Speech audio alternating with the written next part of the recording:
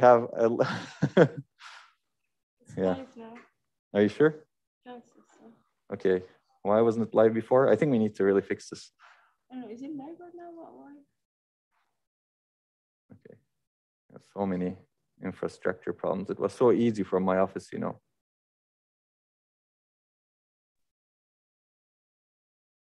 Okay. It says it's live. Okay, I'm just gonna hide this then. Okay, I guess it's live, yeah. I can see it here, but It has started now.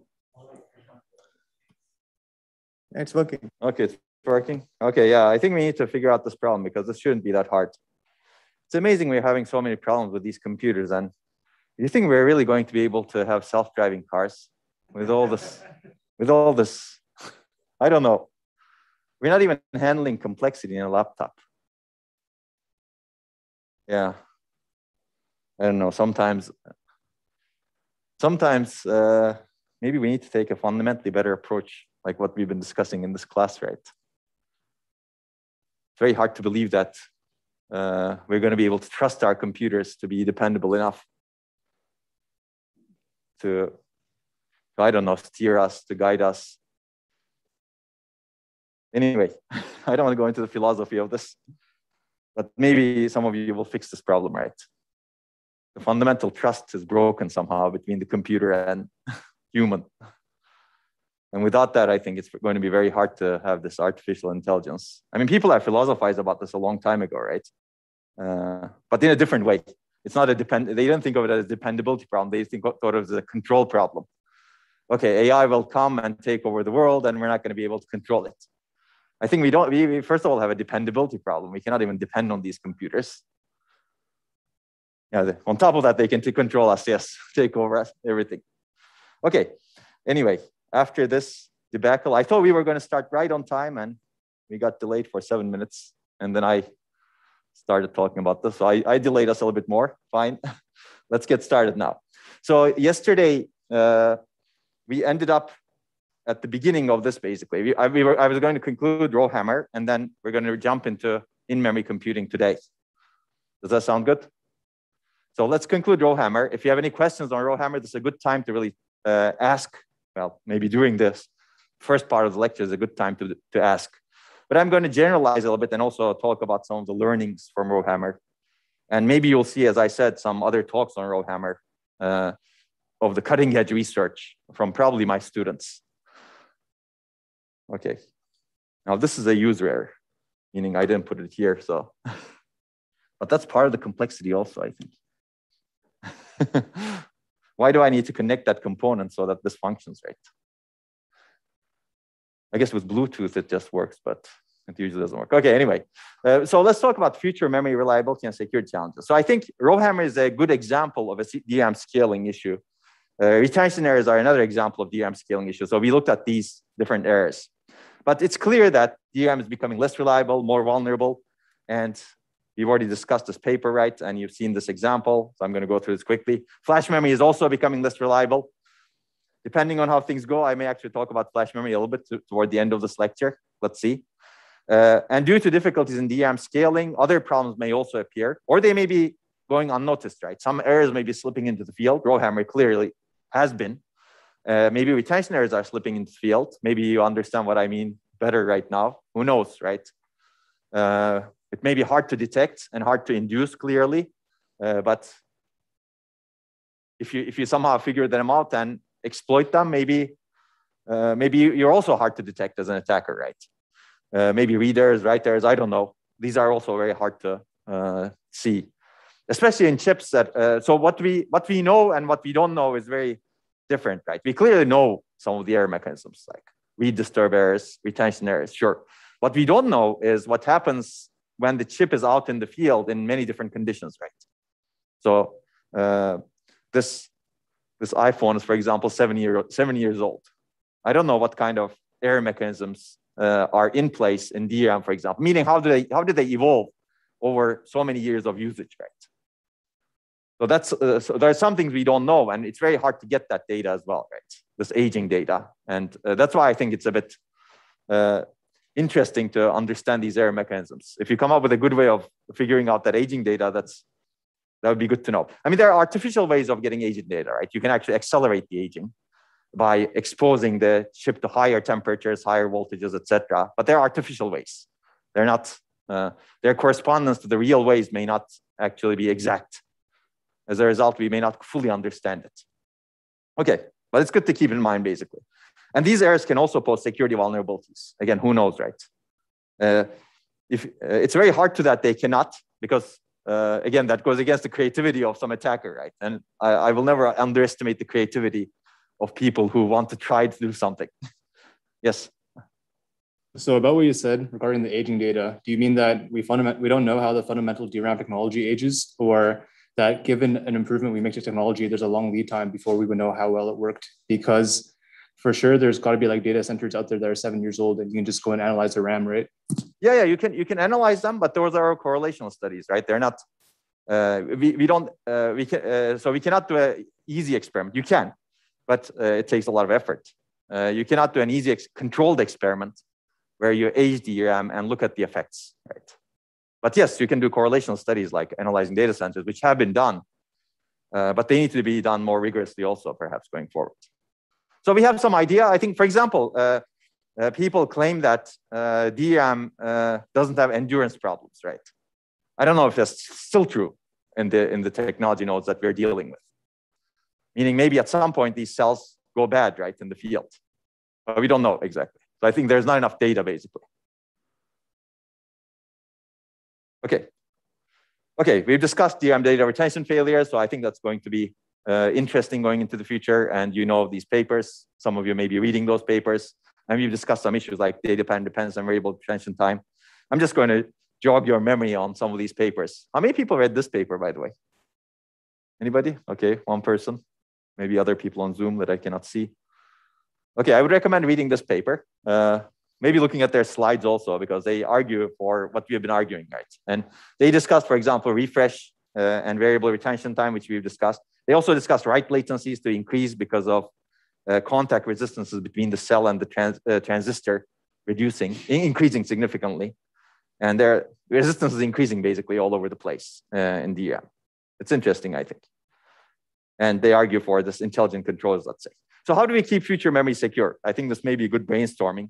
But DRAM is one example. Later, we'll look at flash memory. Later, we'll look at emerging technologies like phase change memory, STT-RAM, RRAM, memristors, and whatever you may come up with. And these all have different types of error mechanisms, basically. And this is these are error mechanisms that we examine in flash memory, for example. If you're interested, you can look at this paper. I may flash it in the next slide. But you can see that there are error types and there are different mitigation mechanisms that are employed. And different mitigation mechanisms cover a subset of the error mechanisms in general. They're designed for it. Like if you have RowHammer here in DRAM, it would be DRAM read disturb. But read disturbance exists in flash memory also. As I mentioned, that was part of our inspiration. We were looking at RowHammer. But you can see this is the endurance mechanism, PE cycling, program and erase cycling in flash. Programming errors, when you program data, you get errors actually in flash. Cell-to-cell interference, data retention, read disturb. So there's similar error mechanisms in different memories, except it's very memory specific, some of them. And you can see there are many different mitigation mechanisms as well. So I think we need to really be able to understand this whole space really well for all memory technologies. And that's not an easy task also, right? That requires a lot of understanding and data analysis, and also developing other mitigation mechanisms perhaps that doesn't exist over here, right? So I find this fascinating, basically. This is a chart that's reasonably comprehensive for flash memory at the time it was written. I think it's still that way, but how does the space look for other technologies and how bad are the errors? Okay, so I don't flash it, but if you're interested, you can read this work. So basically, I think we somehow need to design principled architectures from the very ground up, like hardware, all the way up to the software. Somehow, I think it would be nice to be able to predict and prevent such safety, security, reliability issues, right? Like RowHammer maybe could have been avoidable, right? Potentially, if people somehow predicted it and maybe took actions, or maybe they predicted it and they just still didn't take action. We don't know, of course, that one, right? But if you could predict it, maybe you could avoid it. I don't know. I think again, I don't know all the answers here. This is more speculative. So how can we architect for future memory architect future memory for security. Again, when I say security, it's safety and reliability. I don't want to write all of that at the same time. I think we really need to understand first. I don't think we have enough understanding, basically. So it seems like we need to understand these vulnerabilities. We need to model them. We need to be able to have a way of methodically discovering them, if possible, right? It'd always be nice if you could somehow discover them before they happen. And I think there's no other way than understanding real devices and also modeling on top of this, right? But I think real device data is not replaceable, in my view. Without the real device data, we cannot really base ourselves at a good ground, let's say. That's why we've been doing these studies on retention, for example, and RowHammer and latency, as you will see later on. I think this builds an understanding of vulnerabilities. But again, modeling is probably the next step. And we also need to develop reliable metrics, like what error rates are acceptable, for example, what error rates are not acceptable. Of course, this is perhaps workload dependent, but you need to be careful with this one too. Second is architecting. How do we architect principled architectures with security as key concern? Somehow we need to partition the duties nicely across the stack. And we cannot give up performance and efficiency on top of this. I think patchability in field is really important somehow.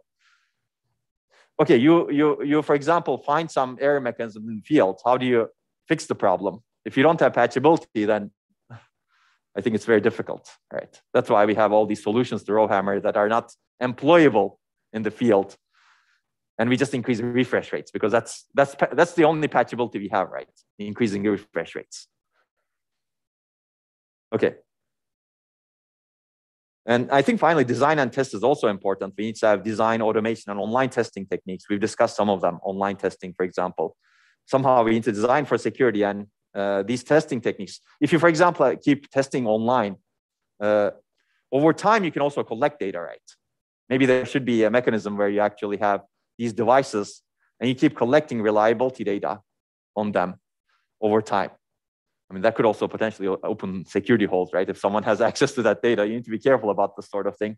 But I think this is also important. And of course, I think you need to have good interaction with other system reliability methods, for example, ECC and maybe other correction methods that you employ in the system. Again, this is a high-level slide. I don't have any answers, but I think we need to be more methodical about our approach to hardware security in general and reliability as well. Okay, that's why we've been developing this infrastructure. Hopefully this gives you an example of the mindset. And I'm not sure if I showed you this one, but this is our flash-based infrastructure where you have FPGA-based flash controllers and where we built a lot of understanding of the flash memory also this way. And this is the paper that I mentioned earlier. If you're interested, you can like prefetch it if you will. And there are more works on flash memory also that I'm not going to talk about. But similar vulnerabilities also exist in flash memory. Actually, this is it's not the read disturb. There are some programming issues in flash memory that I don't want to get into. But essentially, if you somehow can get access to the flash translation layer, you can exploit them. But this turns out very difficult to do. Basically, in practice, it's very hard compared to RowHammer. Why? Because RowHammer induced a bit flip, and that bit flip is immediately visible to your data structures, right? Because it's in main memory. Whereas flash, okay, you induce a bit flip, but that bit flip is not immediately visible to anything. Because flash, there's a flash translation layer, the SSD controller, that does a lot of error correction, for example. Right? So even if you may be able to induce a bit flip using some of the ideas that are in this paper and maybe in other papers, in the end, it's very difficult to get that bit flip to percolate into real software, let's say. Why? Because I think I would argue that these flash memories actually have intelligent controllers already. Well, some sort of intelligence, for some definition of intelligence, right? Because they do try to understand these error mechanisms, the controllers themselves. They do try to correct for them. They have heavy amounts of ECC, error correcting codes. Because if you look at the flash technology, it's a technology, when you manufacture it, basically many of the bits don't work. DRAM is not like that. Many of the bits actually work in DRAM. Still, they do. But in flash memory, many of the bits don't work. So the design mindset has always been, oh, I'm going to have a controller that is tightly co-designed with flash memory so that I can correct for these errors with large amounts of ECC, with different kinds of voltage optimization techniques, basically that table that I showed you over. I think DRAM and maybe any other type of memory technology needs that sort of controller also going forward, basically. Okay, I think the takeaway is these errors exist in other technologies also. well, some the different kinds of errors exist in other technologies also, but whether or not you can really exploit them for an attack, or whether or not they're really reliability issues, depend on what the controller does in that technology. Also, hard disks. Hard disks are another example. I don't have pictures over here, but hard disks also have, let's say, reasonably intelligent controllers, right? A lot of error correction methods that get employed in hard disks. I don't know how many people have hard disks today. How many people? Okay. I don't even know if I have hard disks anymore, frankly, at least in my personal computers, but quite a few people seem to. Isn't it all SSDs anymore? Yeah. Like I'm talking about magnetic hard disks, for example. Okay, some disks you buy, you may use both, right? Both SSD and hard disk, but that is true. Yeah, that's right. Yeah, the cost basically. So if you want to have, let's say, 16 terabytes, yes, an SSD is going to cost you some amount of money. But yes, I mean, certainly, if you look at the memory hierarchy, hard disks are much cheaper still compared to SSDs. I'm not sure about their reliability though. This is always, actually, there are a lot of papers that are written on the reliability of disks versus SSDs. But if you really want to store a lot of data, you just should use tape, right? That's still actually quite good in terms of storage. Some people argue that DNA storage is going to be the future for huge amounts of data. You encode things in terms of DNA, but I think that's still out there, let's say. Maybe a long time out. Maybe for archival storage, because reading that DNA is going to take a lot of time, for example, and there may be errors also. Okay. Yeah, so basically, I think flash reliability is interesting. Again, we might have a lecture on this, 3D NAND flash memory devices. So flash is interesting because flash memory was also having a lot of scaling problems, meaning we got into a regime when we got to, let's say, 15 nanometer or so feature size in flash memory, where there was a lot of noise. The errors were very high. Endurance problems were very high. Retention errors were very bad. Redisturb errors became really bad, actually, in flash memory. So controllers were becoming increasingly complicated to deal with these. But what happened in flash memory is something that's actually maybe like a mini revolution in the flash memory space. And people were able to figure out how to stack cells in a three-dimensional manner, as opposed to planar two-dimensional scaling. They were able to basically create another dimension using manufacturing technologies where they had the string in a three-dimensional way. And as a result, scaling became much better that way. So once you go to the third dimension, you can actually scale up as well, right? And not just in 2 dimensions. As a result, the distance between, as a result, 2 things happened basically. The distance between the cells became larger immediately because you could stack up. You didn't need to pack as much. And also, the cells themselves became bigger, even though you could actually keep the capacity scaling, density scaling. So even though capacity was increasing, it was increasing because you could exploit the third dimension.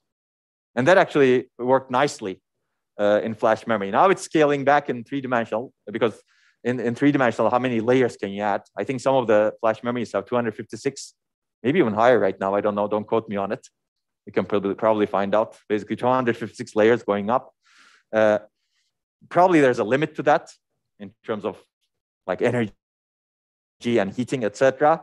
But now the game changed a little bit. Basically, at that point, scaling became better because you had this other dimension. Now you're actually scaling again, reducing the cell size and making things packed.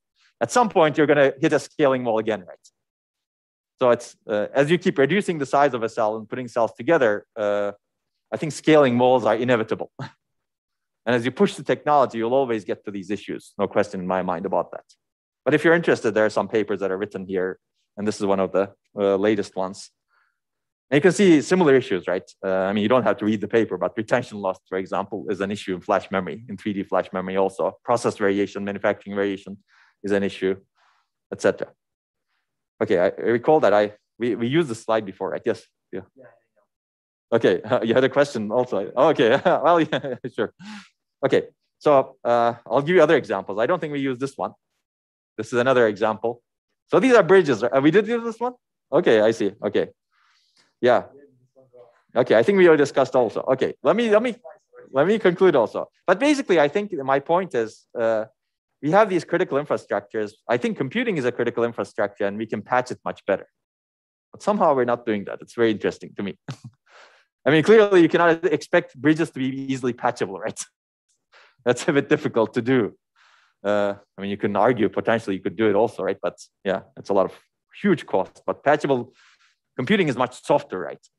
Software is clearly software, but hardware is also very soft, meaning we have a lot of techniques for reconfigurability, patchability. We're just not somehow employing them in our systems, which is interesting to think about. Okay, let me conclude, I think. Let me give you some final thoughts on RowHammer. Do you guys know about Byzantine failures? Yeah, maybe people who took distributed systems. No, where did you learn about them? I don't know. You don't know? You just heard about them? When you don't trust some note. Exactly. It's about that, basically. Basically, I think this is actually a slide from Satya, who was a professor at CMU, who was my colleague while I was there. And he learned about RowHammer when we presented. And he basically said, well, I'm going to use this in my class immediately as a third example of Byzantine failures when I teach distributed systems. And he has done a lot of work on distributed systems, the file systems, etc. So this is a slide that I borrowed from him, as you can see. Basically, RowHammer type of failures are also known as Byzantine failures. So if you don't know, I'll mention the paper. But basically, Byzantine failures are characterized by undetected erroneous computation.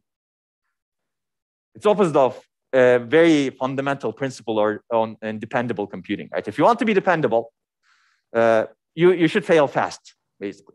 You get an error, you should either provide no result, or you should basically say, I have an error, I'm not going to continue. That's the fail fast principle in dependable computing. If you take a course in dependable computing, you'll learn these. Has anyone taken a course on dependable computing here? Or does that course exist? Okay, maybe that's something that we need to add to the curriculum, because that's something I would. Yeah, you think so? Okay. Yeah, I mean, I think it's an important course, certainly. Dependable and trustworthy computing, let's say. Well, I think, or robust computing, that's another way of thinking about it, yeah. Yeah, but basically you would learn this as one of the dependable computing principles. And the interesting thing is, I mean, we knew this from a long time ago, like erroneous can be malicious, right? It's just the intent. The difference is only the intent of the doer. And it's very difficult to detect and confine this sort of Byzantine failures after they happen, of course. Basically, the key is do all you can to avoid them. Don't make them happen, basically. And that's what RowHammer is, I think. And this was introduced by Lamport. Have you read this paper also? Yeah, I would recommend reading this paper. I mean, it's a theory-like paper, as you can see. But maybe let's read the abstract at least. I mean, this is a very fundamental paper by Leslie Lamport, whose other paper we will read actually when we talk about sequential consistency. So he did a lot of fundamental work in distributed systems, multiprocessors, etc. But basically, he says, okay, reliable computer systems must handle malfunctioning components that give conflicting information to different parts of the system. And he models the situation abstractly in terms of a group of generals of the Byzantine army camped with their troops around an enemy city. Communicating only by messenger, the generals must agree upon a common battle plan. However, one or more of them may be traitors who will try to confuse the others. This is the malicious part, right? Basically, you have a bit flip in this case. You can think of it as a bit flip. And the problem is to find an algorithm to ensure that the loyal generals will reach an agreement. It's shown that using only oral messages, this problem is solvable if and only if more than 2/3 of the generals are loyal. And you can see the proof for that. So a single traitor can confound 2 loyal generals. With unforgeable written messages, the problem is solvable for any number of generals and possible traitors. So depending on your assumptions, you can actually solve the problem in different ways. Yeah, I would recommend reading this paper. But basically, you can think of a bit flip turning a component in a computing system to a malicious component, let's say. It could be one of your generals over here. And then if you really want to be able to tolerate that bit flip, you really need more than 2/3 of your, in a distributed system, more than 2/3 of your components to be reliable, let's say. I think that's the application here. But for more, please read it.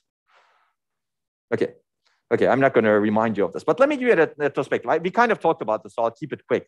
But as I said, I mean, again, this sort of memory errors were also known in the security community, but RowHammer, because it's inducible by software easily, it introduced a new mindset that enabled a renewed interest in hardware security attack research. Essentially, real memory chips are vulnerable in a simple and widespread manner, very easy to understand, very easy to exploit manner. I mean, I'm not suggesting the exploits are easy to construct, but fundamentally, the bit flip is very easy to induce. And if you know what you're doing, then yes, they're easy to construct. If you don't know what you're doing, yeah, you need to learn how to really take advantage of it, of course. And this caused real security problems.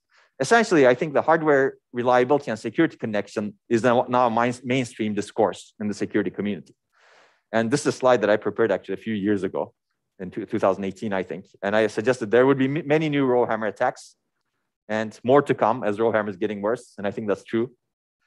And many new RowHammer solutions. And I think there will be more to come over here as well. And I think principled designs are going to be more important. We will talk about more solutions also, but not today. I think perhaps most importantly, as I mentioned in the security community, there's a shift of mindset. Now hardware attacks are going to be more important. General purpose hardware is actually fallible in a very widespread way. And its problems are exploitable. And as a result, many system security research actually went into hardware. So this happened actually in the last, and people were working on hardware security before also. But in more recent years, after 2014, 15, many systems researchers actually went into examine hardware in more depth. And they tried to understand the inner workings and vulnerabilities.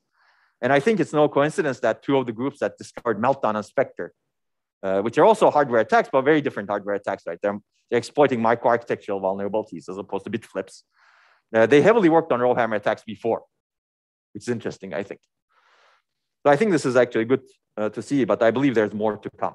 I mean, even after Meltdown and Spectre, this was delivered in 2018, the slide, you see there were a lot of other exploits, right? People, for example, tried to exploit the timing channels that come about because you schedule instructions in different ports of the scheduler, in the instruction scheduler. And that leads to some timing channel leakage. And based on that, you could really figure out what instructions another process is executing that's running next to you. Now, this may sound like it's hard to do, and it's hard to do, yes, no question. It's much harder, in fact, in my opinion, than something like RowHammer, for example. But people have shown that you could actually, for example, guess what secret keys that some other process that's executing next to you is manipulating based on the latencies with which it's executing instructions next to you, which you being the malicious user level program that's executing and timing this other program that's executing next to you. Does that make sense?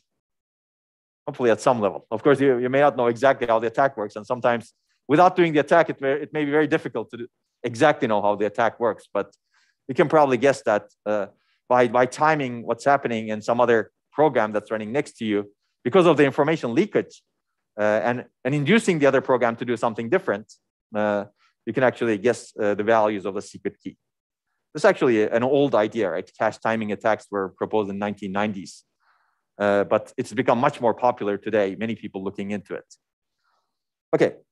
Okay, let me conclude this part. I think clearly we've discussed DRAM reliability is reducing and reliability issues open up security vulnerabilities that are very hard to defend against. Remember the Byzantine generals problem. And RowHammer is a prime example, and we've discussed this a lot. And I think it's exciting actually because of this implications on the system security research and safety research and reliability research. And the bad news is RowHammer is getting worse. Good news is we have a lot more to do. And maybe we can use this as a way to actually build fundamentally better systems, right? I think we do need to think the fundamentals of hardware. Basically, we now hopefully are fully aware that hardware is easily fallible, right? It's not something that works as magic, meaning it doesn't, it has errors. And we're developing both attacks and solutions. And hopefully, I think certainly the first two are definitely true, but I think the third one is a bit lacking. We need to develop more principled models and methodologies and solutions. Maybe you guys will come up with some. Okay, so what did not we didn't talk about, but I think I'll invite Giray, who's my PhD student, to talk about one solution to RowHammer, for example, BlockHammer. Would that be interesting, you think? This is a cutting edge solution, basically. As far as we know, there is no, well, Yeah, there may be no better solution to this. Of course, every solution has its trade-offs and upsides and downsides. So better is a relative term, right?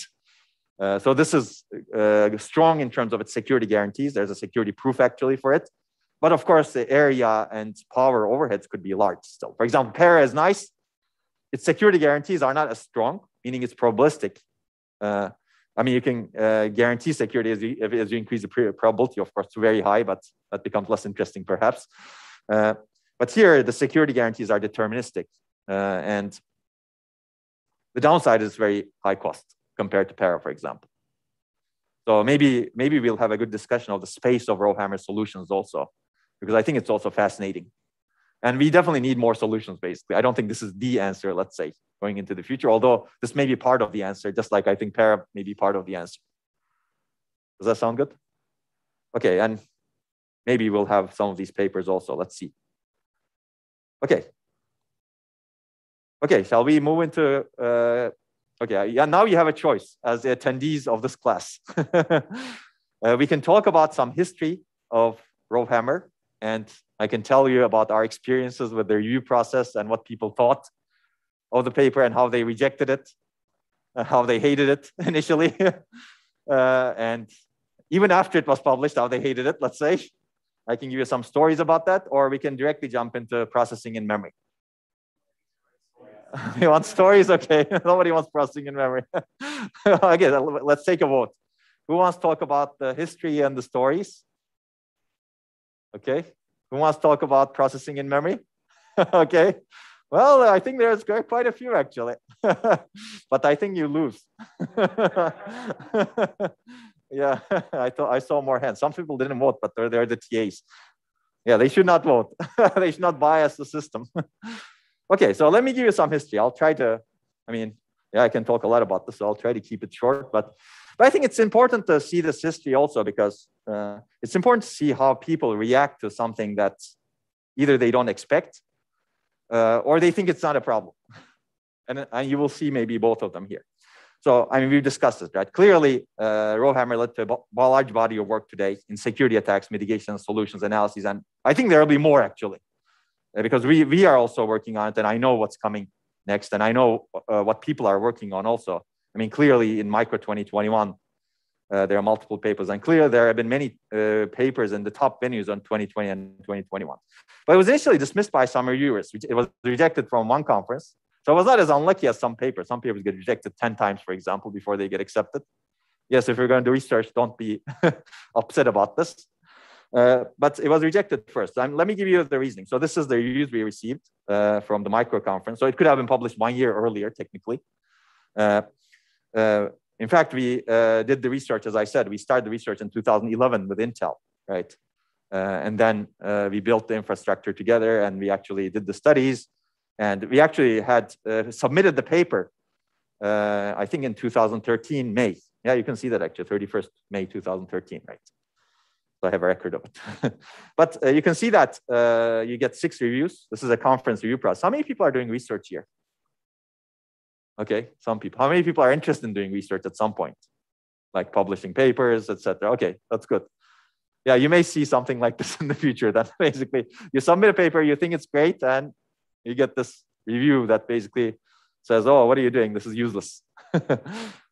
Okay, so you can see that some people actually liked it. 5, 4 means they liked it. 1, 2, 1, 2 means they don't like it, basically. They don't want to. Yes? Oh, overall merit. Basically, the reviewer basically in the end says, this is what I think the paper is. It should be, if 1 means strong reject. I don't want to see it at all. Don't come to me again. 5 means, okay, I think 5, in this case, 5, it depends on the scale, of course. I think 5 is a good one. Maybe the top scale was 5 here. I don't remember, frankly. But 5 means I want to see this paper. So it's a scale. And don't, I mean, ignore this part. This is novelty, writing quality, reviewer expertise, according to, of course, their own evaluation of expertise, right? And the overall merits is what really matters in the end. Let's say saying, I want to see this paper, I don't want to see this paper. And 1 and 2 are not good, basically. You don't want to receive 1 and 2 if you're researchers. But if you're doing, I think, maybe forward-looking research that doesn't get accepted immediately, you can get 1 and 2 easily. That doesn't mean that the research is bad, I will argue also. Okay. Okay, so let's take a look at the reasons. So this is the first reviewer who strongly wanted to reject it, basically. So strengths, many results and observations. And by the way, I should say that the paper did not change significantly between the two conferences. So we didn't magically add completely new results or new insights. We wrote it better, we improved the results somewhere. So you'll see the two sets of reviews. But this is interesting. Whereas the short disturbance may happen in a DRAM array, the authors don't show it can be an issue in realistic DRAM usage scenario, meaning real applications. I think, I mean, this is true, and we still have not shown it. I don't think anyone has shown any evidence showing that RowHammer happens in a real application. We discussed this last time. There's some evidence that we have seen, but we have not published and cannot publish, that some applications actually see these RowHammer errors when they're executing. It's a very small fraction of applications. And the kind of application is basically, you have a heavily multi-threaded application, and the many threads are basically trying to access the same row, and that row, or cache block, and that cache block is not cached. Why is it not cached? Because it's an uncacheable lock, for example, that is kept in memory. And this happens in some extreme scenarios, in a Java virtual machine, let's say, and this can happen basically, right? So basically, many threads are accessing the same row, and caches are ineffective, let's say. Because you may have some uncacheable data, right? You want to access directly in memory. Because you don't want to deal with cache coherence overheads, for example. You see, because if you actually cache all of them, you have the ping-ponging overhead across cache coherence. If you actually keep it in memory, now you may have a RowHammer problem. But you wouldn't expect a RowHammer problem, clearly, right? Yes? Exactly.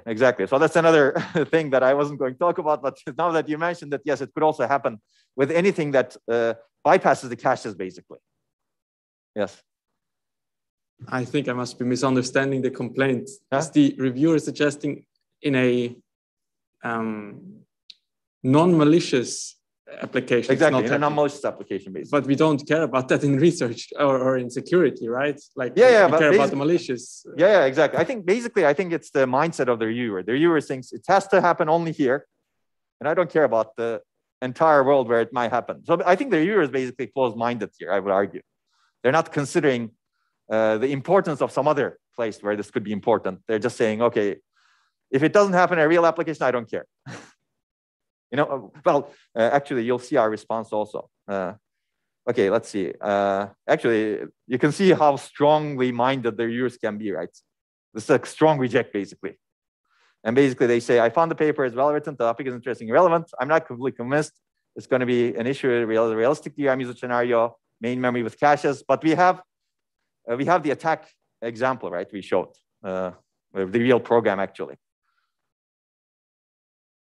Yeah, basically, overall, the work presented, the experimentation, and the results are not enough to justify a claim that disturbance may be an issue for future systems and that microarchitectural solutions are required. It's good to see it as 8 years after, right? I really encourage the authors to address this issue, to run a new set of experiments. If the results are positive, the work is great and will be easily accepted in a top-notch conference. Test scenario in the paper, which is real, but it's a malicious application, right? Open, read, close a row many times that is used to create disturbance is not likely to show up in a realistic usage scenario. So basically, they dismiss this a whole area of security, let's say. Yeah, and that's one of the reasons why the paper got rejected. Basically, this is our answer. But malicious workloads and pathological access patterns can bypass trusted cache and access the same DRAM row a very large number of times. While these workloads may not be common, they're just as real. Somebody can construct them, so they're real, right? So the reviewer is claiming that they're not real. Okay.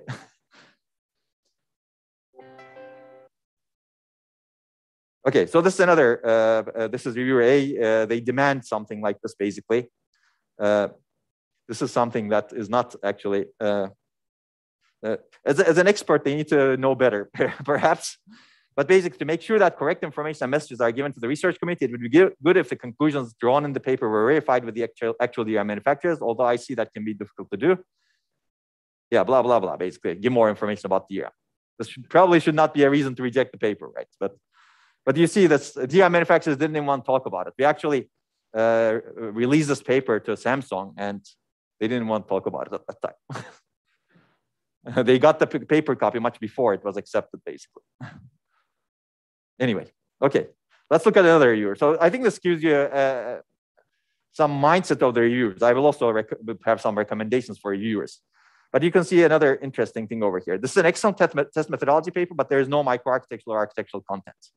Well, we had some solutions, right, that are microarchitectural, architectural. So basically, I think this is another closed-minded reviewer. This is my world. Don't disturb my world. Yes. Was this because the conference that you were submitting to sort of like had like the implicit rule where all the papers like had to include microarchitectural content? No, I think this is a relatively broad conference. I mean, it's called micro, but yeah, it has issues about reliability, circuit architecture interaction, many things basically.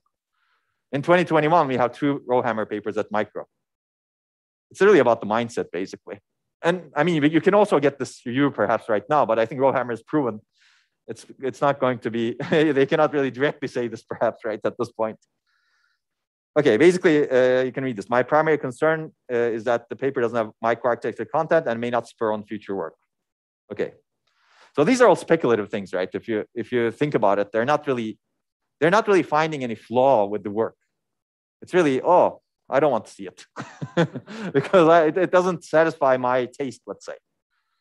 Okay, and you can see, I mean, these are, this is actually interesting. Basically, this person summarized, it can be summarized as leave it to the DRM vendors. Don't disturb the research community with this. This is a terrible mindset, actually. This is perhaps the most malicious mindset in a review. Yes?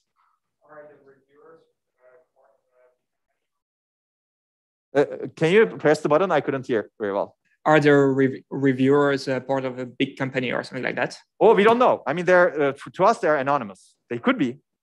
And I suspect some of them maybe. I don't know. It's hard for me to tell, right? I mean, this could be, I don't know. Yeah, basically you can see that this is an extremely well-written analysis of DRM behavior, and the authors are to be commended on establishing a robust and flexible characterization platform and methodology. That being said, disturbers have occurred repeatedly over the course of DRM history, which the authors acknowledge. History has shown that particular disturbances, and in particular hammer errors, are short-lived and quickly solved by DRM manufacturers. Now look at the context today, right? Historically, once these types of errors occur at a particular lithography node DRM density, they must be solved by DRM manufacturers, because even if a solution for a systemic problem could be asserted for particular markets, blah, blah, there will always be significant DRM chip volume in single piece applications where complex architectural solutions aren't an option. So you can see how speculative this is, right? This has nothing to do with the paper in a sense. I think this is really terrible. But I mean, I don't want to discourage you from going into research, but know that you will have to deal with this stuff, because unfortunately we're not in a great state right now. And I think maybe this is human nature. I think that's true everywhere in the world today, not just in research. Yes, please. I know he says like to leave it to the manufacturers and that it's not a research like conference type topic, but isn't it like impossible? Like vendors don't necessarily do things unless the researchers find solutions to it. They don't do the full research themselves, even in their research departments. Exactly, yeah. So isn't it like a really dangerous reason of rejecting a paper to say just let them do it, even though you know if you don't start it, they will never do it? Yeah, exactly. I mean, if it's not exposed, who knows if they will do it or not do it, right? So yeah, this is a very dangerous. Maybe this is the worst review, I would say. And this is an expert in the area. I mean, they might be from a DRM manufacturer. We don't know. That's possible. They may have a conflict of interest, frankly. But we don't know. That's not under the author's control. Usually the way the reviews are done is authors are not known to the reviewers, and reviewers are not known to the authors in this particular conference, basically. Yes, please. Who are the reviewers? Are they all attendees of the conference? Or? Not necessarily. I mean, it could be, basically there's usually a committee. It's called a program committee, and there's a program chair. Program chair assigns the papers to the committee, but it could be an external reviewer also, outside of the committee whose opinion is sought. Actually, they can be anyone. I mean, this person claims that they're an expert in the area, as you can see, right? Yes, please. Don't you have to tell if you have a conflict of interest? Don't get me started on that one. So, okay, there's an accountability issue also, right?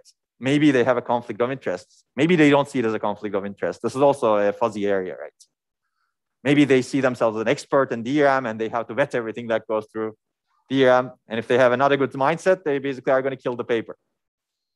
I like this last sentence, maybe. The authors have identified a contemporary disturbed sensitivity in DRAMs, but as non-technologists, he claims, our community can generally only observe, not correct such problems.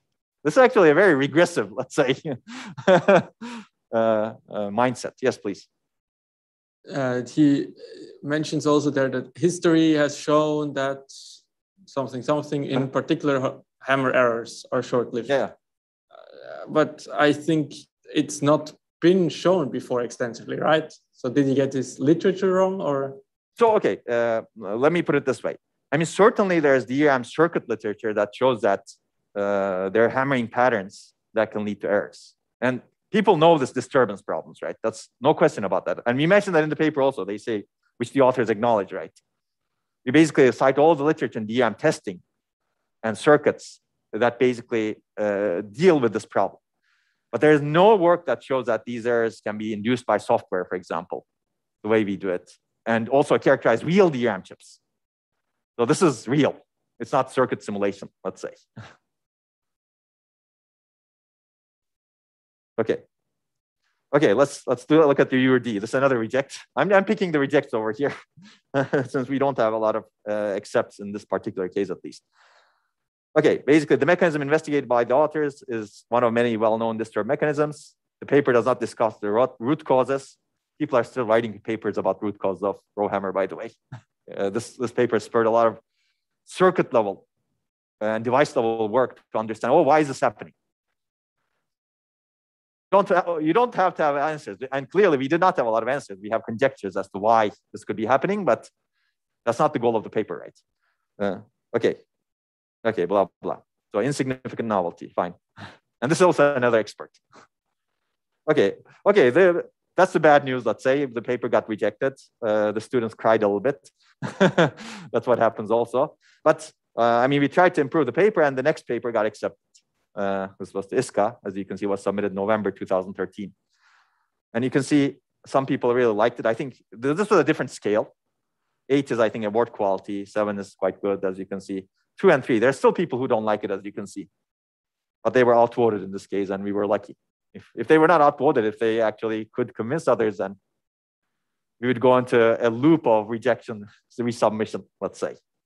Okay, let's take a look at still these 2 and 3. I mean, some people really liked it, and I'm going to ignore their comments here. They were, I think, reasonable.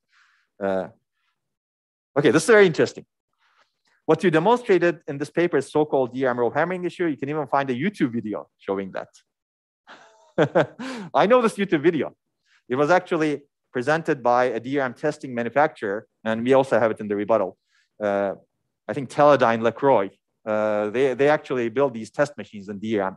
And was presented in the MEMCON conference in October 2013, 1 month before the paper was submitted. Of course, months after our first paper was rejected. And this paper basically, this video, if you can watch it also if you want, basically they're marketing their equipment. They say, oh, DDR3 has some errors called RowHammer, and we can detect it. Done. With our testing equipment. That's it, basically. So this reviewer is equating a whole scientific analysis of RowHammer plus solutions, etc., with a YouTube video that talks about this in 20 seconds or maybe 1 minute, let's say. Right. So I guess if you want to reject the paper, you can do anything you want, right? If you don't have accountability. Okay. Yeah, and that was a reject, but they didn't get their day, let's say. The other one, I think, this is also interesting. It's a well-known problem to the DRAM community, so no novelty there. In DRAM community, people use something, I don't know. Yeah.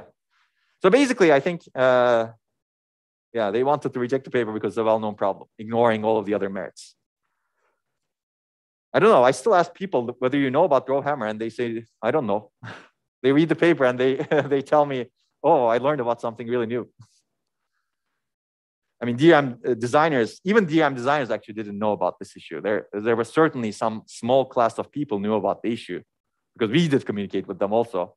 And in 2011, when we first started the issue, actually, not many people really knew about it. So I guess if you wait enough time, many people will know. If you reject the paper enough times, many people would know, and you can reject the paper again saying everybody knows about it. I think this is the kind of approach that this reviewer is taking. I don't know. Again, I don't know the reasons why they actually really reject the paper, but maybe there's something more malicious than what they write over here. Okay, because it's, okay, another thing is I think in research, well-known doesn't mean that it's well-studied, right? You may know there's an error mechanism and everybody says, oh, there's RowHammer, but there's no scientific study on it, right? So DRAM errors are also well-known. They're retention errors. But then why write papers about studying them, right? Oh, this is well-known. Let's move on. Let's only figure out what's not known.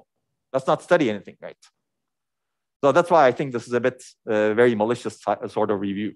Yes. Doesn't it reflect badly on these conferences if they ask reviewers who seem to have little idea or somehow be malicious in their review? Yeah, but they're experts. They cannot have little idea. According to them, they're self-proclaimed experts. But yeah, malicious could be, yeah. Well, I think yes and no, but we don't have a great, much better mechanism other than putting things on archive today. And I'm a big believer on open releases actually with archive. I think with archive and open reviews, maybe the reviewers also should sign their reviews. Maybe they should say, this is me. My name, Onur Mutlu. I'm a professor at ETH. I sign my review. Then maybe they cannot say things like this, right? There's a danger over there. I'm not advocating that always is better. There are cases where anonymous review is also good, but anonymous review also lead to accountability issues like this, right? Yeah, these people have absolutely zero accountability. Yes. Does it sometimes occur that in the aftermath, some of the reviewers come and say, oh, I was wrong, or do you know anyone? No, that usually doesn't happen because, I mean, they're anonymous. You don't know them. I mean, they know you after your paper is published, of course. I mean, they may guess who you are if they're really experts in the field, right? But yeah, that usually doesn't happen. But if I think with an open review system, that kind of retraction may happen, right? They may say, oh, I wrote this review. I was wrong, right? That's better feedback, probably. Yes. So are like just really mean and unaccountable like reviews common? Because it just came to me, I guess, that this is an anonymous system, and you see whenever there's like people like on internet forums with identities decoupled from the people, they can say arbitrarily bad things. Yeah, exactly. It's very similar. I don't know how to solve that problem with the fully anonymous system. Yeah. Okay. Well, yeah, there's a YouTube video. I think I showed that. There's also the relevance of this paper to ISCA. I mean, this relevance issue keeps coming up, right? I think certainly architecture was the right place to do it because the solutions that we propose are architectural. Like Para is an architectural, microarchitectural solution, right? Probabilistic adjacent row activation. So this is another way of rejecting papers. If you want to reject the paper, say, oh, it doesn't fit this conference, go to some other conference. That's also a common tactic used by reviewers who want to reject papers, as you can see, right? And then they say, I'm not even sure this paper can be published to these venues since it's a well-known problem.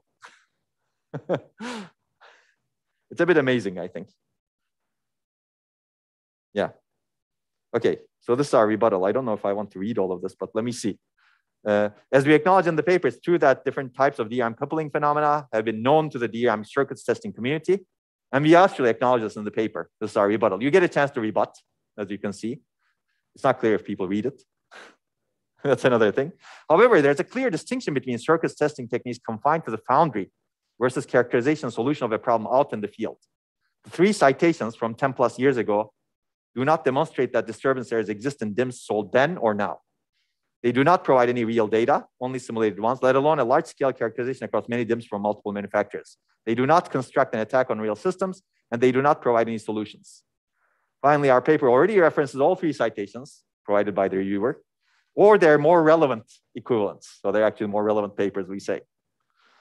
The second, third citations provided by the reviewer are on bit line coupling, whereas we cite works from the same authors on word line coupling, which is more relevant to RowHammer. So you can see that the reviewer actually doesn't quite know what they're talking about.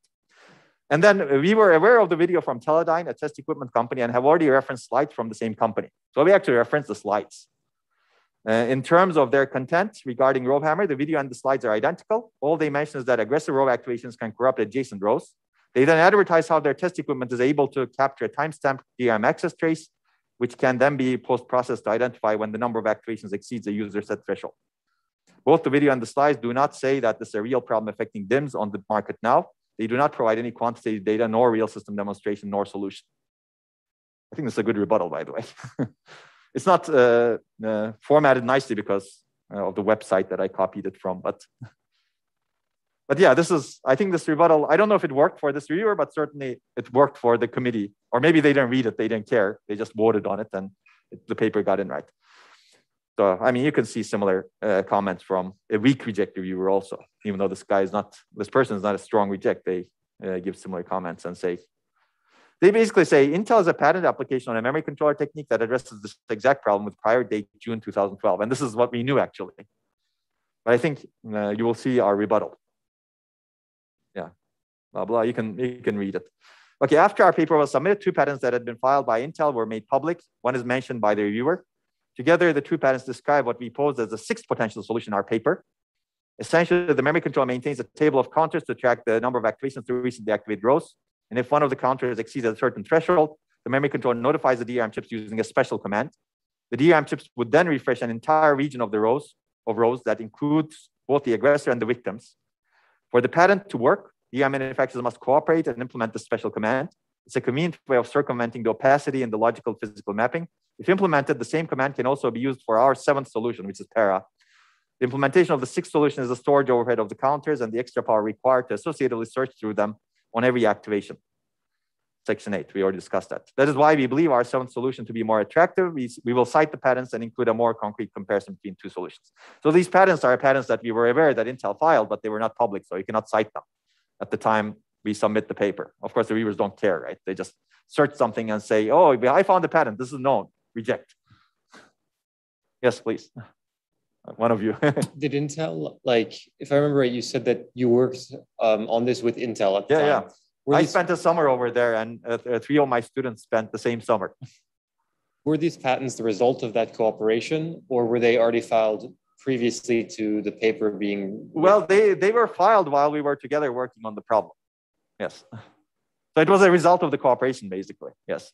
But we were not authors because we don't want to be authors on that patent in the Intel. In general, I prefer not to be authors on a patent. Yes. So I'm not 100% sure I understand the process with the review. So the like the reviews from the reviewer are only visible to the authors, or are they also visible to the other reviewers? So the reviews are visible to the authors as well as other reviewers, yes. And do the reviewers get a chance to change their grades after the review? After the rebuttal, yes, but they didn't in this case. and whether the paper is accepted is only based on the average or the majority of these grades? There's a discussion that happens, basically. Even though the scores may be really good, the paper may still get rejected because the dominant reviewers may not like it right during the discussion. So the reviewers get together and then make a decision. Yeah. It's part of a larger committee meeting. In fact, even people who may not have read the paper may be part of that decision, because based on the discussion that happens, they may inject some comments and they may influence the process, basically. It's a complicated process. Okay. I mean, nevertheless, we were able to induce a large number of DRAM disturbances on all the latest Intel AMD platforms we tested, blah, blah. Importantly, the patents do not provide quantitative characterization. So it's very difficult to dismiss things with a patent, I think. And these are the Intel patents that we cite in the paper, actually. Okay, so these are my suggestions to the reviewers. I don't have any other choice. I think an open system is better, but in general, I think people need to be fair. And I think there's a huge fairness problem because of the lack of accountability, perhaps. I think people need to be fair-minded to begin with, but I don't know. Even if you're the expert, you do not know it all, right? I mean, I'm an expert in some things, but I approach things in a way, okay, maybe I don't know it right. Maybe my expertise is also bounded, right, in the end, but people don't see it that way, maybe. Be open-minded. Again, even if you're the expert, you do not know it all. Be accepting of different diverse research methods. This is not a test. This is a testing paper. I'm an architect. I don't care about this. That's a terrible thinking, right? There's no single way of doing research also. There are many, many methods. And I think you can see the destructive comments. What I mean by this is probably clear, right? These are not constructive comments. How can you argue? It's not a technical comment about the paper, right? Subjective comments. Oh, leave it to the DRAM manufacturers. That's not the content of the paper, right? And I think people also have double standards, which is interesting. Meaning, I think there's some malice also going on internally because they may not want this paper published for some whatever reason, right? And I can see the DRAM manufacturer's perspective, right? If you're a DRAM expert, you want to protect your company, maybe you're one of those reviewers who give it a strong reject rate. Possible. Okay, but I think all of this actually blocks or delays scientific progress. And these are really bad reasons to block and delay scientific progress. In this case, I think we were delayed a little bit, but maybe not too much, let's say. But I mean, if we were unlucky, we could have been delayed a lot more, right? And you can imagine at some point what happens, right? All bets are off. Yes. I've heard reviewers say that they do this kind of things because it's hard to differentiate between genius and crazy. So I say, I don't know. Reviewers say this? Yeah, I've heard many people say this. Like, I have to discriminate ideas. That's crazy. I have so many of them, and only a small fraction of them are actually good. And so I don't have the time to explore in depth every one of them, but I can find this really small portion of good ideas. Okay. I don't know. Maybe. Yeah, but that's you can also see the good in many ideas potentially, right? Yeah, that's one approach, basically kill everything so that only a small fraction survive. But the other approach is maybe see the good in many things and let more things survive, let's say. Yeah. Okay, and in this case, as I said, I think you will read the paper, so you will be the judge of the paper. And I don't think the paper changed much between the two iterations. Okay, and this is actually a fun reading. I would recommend this to you. This was an article in Wall Street Journal saying, could Einstein get published today? Because Einstein actually wrote papers where he injected a lot of his personality, let's say, and his views. And I think these reviewers would kill him. Basically saying even worse things maybe. Or maybe they like him, I don't know. I have no idea actually, but basically it's very difficult, I think, to somehow we're delaying progress in the review process because of these non-reasons today. We need to be more open-minded. In fact, I think Einstein, one of his papers, I don't remember which one, he sent it, he moved to America and he sent the paper to a journal. And the journal, I don't remember which journal. You can find this information online. My memory doesn't serve me well. I have a lot of data retention errors right now. But basically, he sent the paper to a journal. And the journal basically came back and said, we sent your paper to reviewers. And here are their comments. Einstein was really annoyed at this, saying, I didn't tell you to send my paper to reviewers. I told you to publish my paper. That's why I sent you my paper. So he was really annoyed.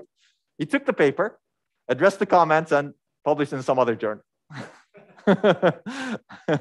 Maybe a less prestigious journal, but still. Yeah. So even he had issues with the reviewers, basically. Okay. So I think we didn't cover these slides, right? Have you ever seen this? Okay. So this is something that I would recommend, actually. This is a book I recommend if you're interested in computer systems performance analysis. It's one of the very, let's say, rigorous books on the topic. It's a bit old, but fundamentals don't necessarily change.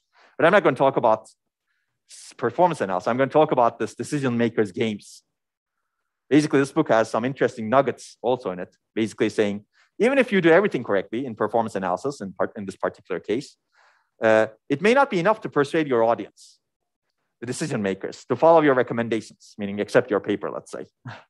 The list shown in box 10.2 is a compilation of reasons for rejection heard at various performance analysis presentations. You can use the list by presenting it immediately and pointing out that the reason for rejection is not new and that the analysis deserves more consideration. Maybe paper should be accepted so that other people can evaluate it, right? As opposed to some reviewers killing it for subjective reasons. And we will see those reasons soon. Also, the list is helpful in getting the competing proposals rejected. He's making a joke, of course, over here. So basically, there is no clear end of an analysis. An analysis can be rejected simply on the grounds that the problem needs more analysis. This is the first reason listed in box 10.2, which is this box. This needs more analysis, as you can see. And then the second most common reason for rejection of an analysis and for endless debate is the workload. Like the first reviewer who rejected this saying, this is not real, right? Since workloads are always based on the past measurements, they're applicable to current or future environments can always be questioned. Actually, workload is one of the four areas of the discussion that lead performance presentation into an endless debate. These rat holes and their relative size in terms of time consumed are shown in figure you can see over here. Presenting this cartoon at the beginning of a presentation helps to avoid these areas. I would recommend this actually. I like this a lot, and this is true actually. Workload is really endless debate, right? So is it my workload? Is it your workload? Who cares about this workload? There's no end to this, basically. Yes. What exactly is meant with workload? Like workload for the reviewer or for the researcher, or? No. In this particular case, you have a computer system. You analyze its performance, for example, and you're running some application. Are you running a graph processing application, a database application, a machine learning application? If you analyze only machine learning, somebody can say, oh, why don't you analyze databases? If you analyze both of them, somebody can say, oh, why didn't you analyze graph analytics? If you analyze all of them, somebody can say, oh, why didn't you analyze genome analysis? Right? There's no end to this, basically. That's the kind of thing, yeah. Similar to the comment that we received, right? This is not real. It doesn't happen in a real DRAM usage scenario. But there are other workloads where this happens, right? And this person completely dismisses them. Show me the real DRAM usage scenario and then come to me. Meaning real workload, right? Okay, and then the next one is metrics, configuration, and detail. And these are actually true. Somebody can always question your metrics. You evaluate performance, but what about energy? Right? You can keep going on. And experiments, you can actually, basically, I think you can always reject something. There's an endless number of reasons to reject something, right? I think you need to really see the conceptual and new benefit that something brings to the table. Because if you're in a rejection mindset, and if you, I guess, go into the field saying that I'm going to reject 99% of the ideas, and I'm going to find only 1%, it's very easy to reject things, I think. And this book shows methods of doing that if you're interested. I like this last reason over here. I mean, you can see the different reasons over here. Some of these are actually kind of dated, but nobody has ever done that before. Number 13. You have a new idea, and that's a reason for rejecting actually sometimes. It may violate some future standard. You can see these are all speculative, and he's making, I mean, this is real, but he's also kind of telling people what not to do, let's say. Okay, it's going to increase the complexity and cost. Let us keep it simple, stupid. And your idea is not stupid. I don't know. You can try to understand what that is. It's not simple, but I like this. This impacts hardware. If people are software minded, let's say, that's beyond today's technology. And look at this last one. Why change? It's working okay. And this is actually a real mindset issue. And I mean, this, I think you can see it in the reviews also, right? Why look at this? DRAM manufacturers will solve it. Right? I think it's the same thing, basically. DRAM manufacturers have solved it before. They're going to solve it again. I don't want to hear about it. Don't work on it. That's the same mentality. Why change? It's working okay. Because it's worked okay before. And I think this is really a killer mentality for any kind of progress. Okay, this is kind of fun, right? Okay, these are some reviews that after the paper was published. So there's this somehow messy and ugly, let's say, political competition of papers 1 year later. You submit your paper to this top picks, let's say, conference, which used to be okay. Now it's actually very bad, in my opinion. And they basically evaluate the papers for basically long-term impact and novelty. Of course, after a paper was published 1 year later, or less than 1 year after it was published, how are you going to evaluate that? But let's look at this. And these are all very speculative also. So we received these reviews. I poked around a bit, and DRAM vendors have already solved this problem. That's what they're talking about, the RowHammer. DRAM RowHammering appears to be a known problem. Same thing, basically. So it's actually interesting that researchers are also in the mindset that, okay, somebody tells you they solved the problem, you trust them, right? Is that the right thing to do? I will heavily doubt that. I think we proved that you should really doubt that, right? Okay, another one is actually, you can see how poor these reviews are, right? I seem to remember that during the presenting ESCA, it was pointed out that DRAM manufacturers have already fixed the problem. So where's the novelty and long-term impact? That's an interesting tone to use in a scientific review process, let's say. Okay, yeah, that's why I give these, let's say, list of suggestions to the reviewers whenever I speak to, let's say, crowd that would benefit from this, let's say. Okay, so I think overall we need to fix this accountability problem. There's an accountability problem, and I think some of you maybe are interested in fixing this. Hopefully you will do better than any of these people. Just like main memory needs intelligent controllers, research community needs accountable reviewers. There's no way beyond that, I think. And I think I talked about this a lot more actually in some of these talks, and you can find them. Okay, so as researchers, what can you do, right? Because you're actually subject to this malicious attack, let's say, from the reviewers, potentially malicious or potentially erroneous, right? But erroneous can be malicious, as we discussed in Byzantine general's problem, right? It could be, yeah, they don't know, or they're malicious. I don't care.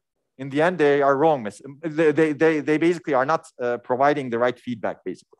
I think in the end, I don't think there's any other way but following your passion, right? If you believe in the work, you cannot drop it, right? You cannot get derailed by this sort of thing. Because this sort of thing happens, okay, we're talking about the research, but this sort of thing also happens in business as well, right? Somebody may try to kill your idea for, let's say, non-reasons. In fact, those reasons from that page, you can actually pull it up also. So you need to be resilient, I think. I'm going to give you more examples where papers are rejected more than 5 times, potentially later. I think focus on learning and scholarship are critical. And I think in the end, quality of your work defines your impact. But you do need to sometimes publish it, basically, right? Otherwise, impact will be limited, right? And I think in the end, you will need to work hard to enable that passion. Then, I guess with a good mindset, goals, and focus, you can make a good impact on the world. I don't have any other suggestions. And fix the accountability problem, let's say. Okay.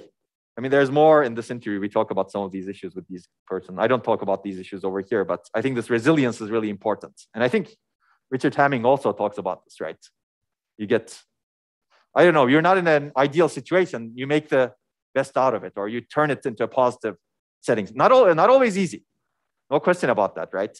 I mean, especially I think it's hard on PhD students who maybe are not yet educated enough to take this in a certain way, right? Because they get this, they think this review process is perfect, and they get this review from somebody they don't know. They think they're experts because they mark themselves as experts, right? I'm an expert. And they get this review, right? And what do you do, right? It's easy to give up, of course, right? Basically, don't give up, though. Basically, figure out how to make it work. It's hard to change the entire system, and the system is more broken. There are ways we are trying to change the system. I think archive is a very good one, for example. We put papers on archive when we think they're ready. But again, it's not a perfect system also, because somehow these conferences are still, let's say, prestigious, right? Because they do what you suggested, what the reviewer suggested, right? Not what you suggested, but what the reviewer suggested. They basically try to eliminate as much as possible without regard to whether they're the right things to eliminate. Yes. What exactly is archive? Oh, archive. Oh, you don't know? Okay, archive.org. This is an open repository of papers. Basically, you have a manuscript, research manuscript, you write it, and you put it up online. It's, if you go to archive.org, you'll find it. Maybe I'll show you. It's actually started from physics. Yeah, it's very broad, basically. Initially, it started from physics. Okay, that brings me to the end of the lecture. That's good, but let me try to find this and show you. It's called bioarchive. There's one for medicine, medArchive, but it all started with archive. Well, you can see it here, but I don't think people on Zoom are seeing. Privacy settings. Should I agree to all and reject all? Okay, I guess reject all, and what'll happen, I don't know. Maybe I'll kick me out of the website. Okay, yeah, you can see. Where is this? Yeah, this is the archive repository, for example. And you can see astrophysics, physics, mathematics, computer science.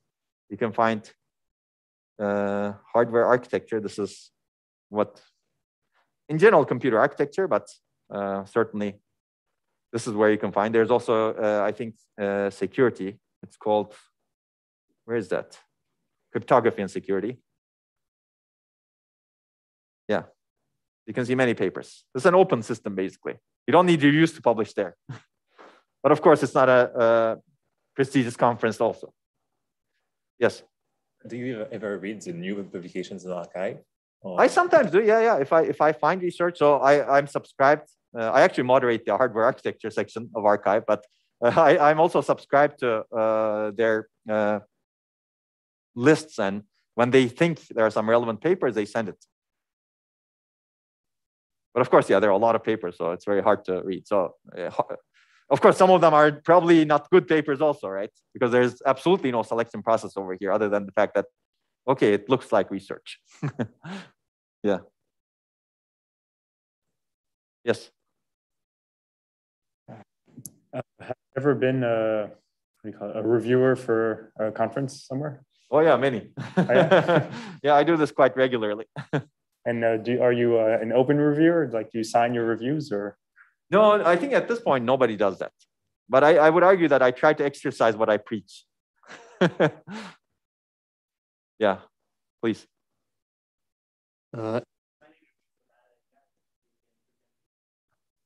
Yeah, I mean, that also happens probably, yes. You can always, I think that's the danger, basically. Meaning, if you're anonymous, you have no accountability, right? Yeah, I think that needs to be fixed somehow. But some conferences have moved to a process where their reviews are also open. So I think one of our papers that was recently published at Genome Biology, for example, you can find the reviews online also, and our responses to the reviews also. But I think you can do that only after it's published. It's also not good, right? But if you're completely open, maybe you submit your paper to archive and reviewers review it online, and maybe they're not anonymous. I think some machine learning conferences do that, although I haven't looked at that yet. Yes. While I see like why you want to get paper published and why you want to have an impact, I mean, you seem to be so focused on rejects on those conferences. And if I follow your advice, why don't you just like, I mean, except of course for some reviews that require some more work on the paper, but why don't you just move on and like work on something else instead of trying to get your paper published for 3 years? Well, in this case, it was not 3 years, but in some cases it could be 3 years, yes. Well, I think in the end, it's the impact, right? What do you do, right? Do you drop the research? Do you put it on archive and move on? Yes, you could do that. You can put it on archive and move on. But if the idea is really poised to have lots of impact, you also want to publish in a venue that's very visible, right?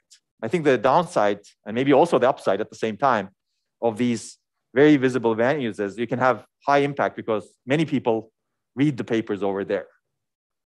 That's the reason, basically, to reach more people. Yeah. That's why I think giving up is not a good idea. I think starting, not working on unimportant problems is a good start, for example. Maybe you can give up an unimportant problem, but you shouldn't start working on an unimportant problem to begin with, I would argue. Does that make sense? Okay. Yes, some more. Yeah, it's a general question about research papers, because I noted yesterday and also today that sometimes you give your affiliation as only ETH and sometimes as ETH and CMU. And I was wondering if there's any particular reason for this. Oh, I think it really depends. I mean, I'm affiliated with both ETH and CMU right now. My main affiliation is ETH, of course, since I'm not physically at CMU. But usually, if there's a student of mine who's at CMU, I also include my CMU affiliation. So if there's a student of mine who was involved in the paper and they are affiliated with CMU, I also include my CMU affiliation. If there's no such thing, then I only give the ETH one. Yeah. Yeah. Okay. While you can't maybe expect people to give like their names or something on reviews, because that could lead to some other undesirable consequences, couldn't you at least expect them to disclose their sort of affiliations? Not necessarily where they work, but for example, if they're a professor, if they work at IBM, or some sort of detail on that, so it also gets nice. At least it'll give some idea of their background or potential conflicts of interest. Yeah. I mean, these, yeah, maybe that's a little bit more transparency, of course, than what we have today. Sure. Yeah. But I think some people would still be uncomfortable with that because they like business as usual, right?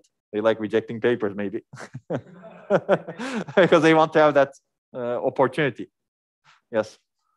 I think it could also be that the reviewer was running out of time to review stuff, and then just give a review that they would think will be mainstream, and then just get on with stuff. But usually, if I mean, I've seen that sort of thing many, many times. Of course, usually, if you're going to do that, then say that and say discount my opinion, right? Usually, if the reviewer is running out of time, they should not say, okay, strong reject because of this reason, right? Yeah, I've seen reviewers who have not even read the papers, basically. Yeah, many, many reviews. I can expose many, many more reviews. I have a database of these. I'd say probably thousands of reviews. Anyway, I think I've given you some examples, right? Especially on a topic like this. Okay. Shall we take a break? Okay, let's take I guess 16 minutes. 16-minute break and be back at 56, 57, 56 past. And then we'll start computation and memory. No.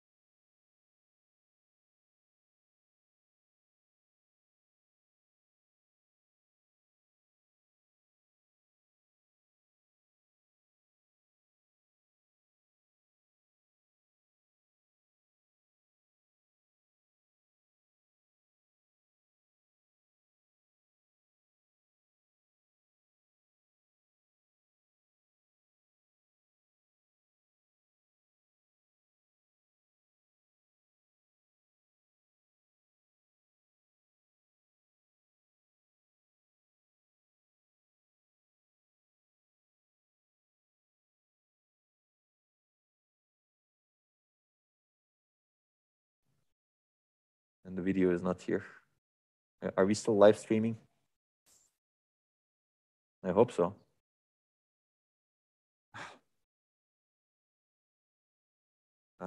That's not what I want. Okay. Okay. Yeah, we were talking in the break with some of your fellow students, and I think, like we were talking about Einstein's paper, right? That he injected some speculative things in his papers. And these are some speculative things that are not proven. He doesn't have experiments, and he doesn't have the theoretical backing also. But he mentioned this as something based on his insights at that point. And this sort of thing may be rejected easily today, actually. But I would argue that these are also very important for science and progress, right? Because if you expose that thing, maybe someone can get inspired to actually take it to the next level. You either prove it or disprove it, right? So a paper should not be only about some things that you can have absolutely proved. And that's it. And you cannot inject any like future theory. Basically what Einstein was doing, theorizing. He had a particular style and he was really theorizing in his paper saying, okay, I think this is true. That's it, let's say. And people may not be actually amenable to that sort of thing. But I think that's really extremely important for progress. So I think with the mindset of current reviewers, I mean, they don't even believe what's written as experimentally demonstrated. So they also want to reject this sort of things. But I think this is very dangerous for progress in the end. So reviews that reject this sort of thing because of style are dangerous for progress. And also reviews that reject real things based on speculative reasons are also dangerous for progress. So I think we need to give more benefit of the doubt to the authors, as opposed to taking the reviewers as, let's say, oh, this is our golden standard. Whatever the reviewer says is true. I think it's better to take the perspective that, okay, authors should have the benefit of doubt. If they're not doing something absolutely wrong in their experiments, for example, or in their methodology, they should really have the benefit of the doubt. They should be published, right? And that enables more science. And again, the responsibility in the end is completely on the authors, right? Okay, I write this RowHammer paper. I think it's correct. It gets published. At that point, responsibility is completely on me, right? If I'm wrong and I'm disproven 10 years down the road, or I don't know, next year, nobody cares about the reviewers, right? The responsibility is completely on the author. It's my credibility at stake, right, as an author. So who is the reviewer? Who cares about the reviewers from the scientific progress perspective, right? If the reviewer kills the paper, then nobody gets inspired about something that's killed and not published. So I think we have our priorities a bit wrong in the way we're doing reviews today. We're basically putting too much credibility to unaccountable reviewers while really taking away the benefit of the doubt from completely accountable authors. Because once you have your name on a paper, you're completely accountable for that, right? If you did a stupid thing, 5 years down the road, maybe someone will say, oh, this is completely wrong. And here's why. So I think that's the problem with the current system. This review system is unfortunately too much biased towards trusting the reviewers, as opposed to give the benefit of the doubt to the author. Okay, don't trust them necessarily, but give the benefit of the doubt. Does that make sense? And that's the argument, I think. And that's, I think, a very, in my opinion, that's a very compelling argument. In the end, nobody cares about who reviewed what paper, but everybody cares about if you wrote a good paper or a bad paper, who are you? Okay, and that's real accountability. Okay, so I guess let's move on. We're going to switch gears a little bit, and we're going to talk about processing in memory. But I think what we have discussed so far is kind of building up to it, right? This is, if we were actually doing a full lecture on processing in memory, this is what we would do. We talked about major trends affecting main memory. We talked about the needs for intelligent memory controllers from circuits and devices. I think I hopefully convinced you that you need to do something different in your memory controllers and make them more intelligent to solve some of these scaling issues. We actually did talk about pull from systems and applications. I'm going to remind you, jog your memory.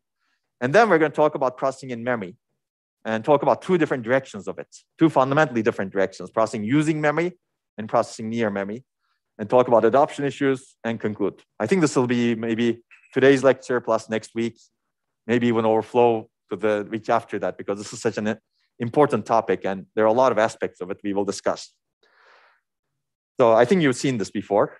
If you haven't, stop me, but we talked about key system trends, right? Data access is a major bottleneck, energy consumption is a key limiter, and data movement energy dominates compute.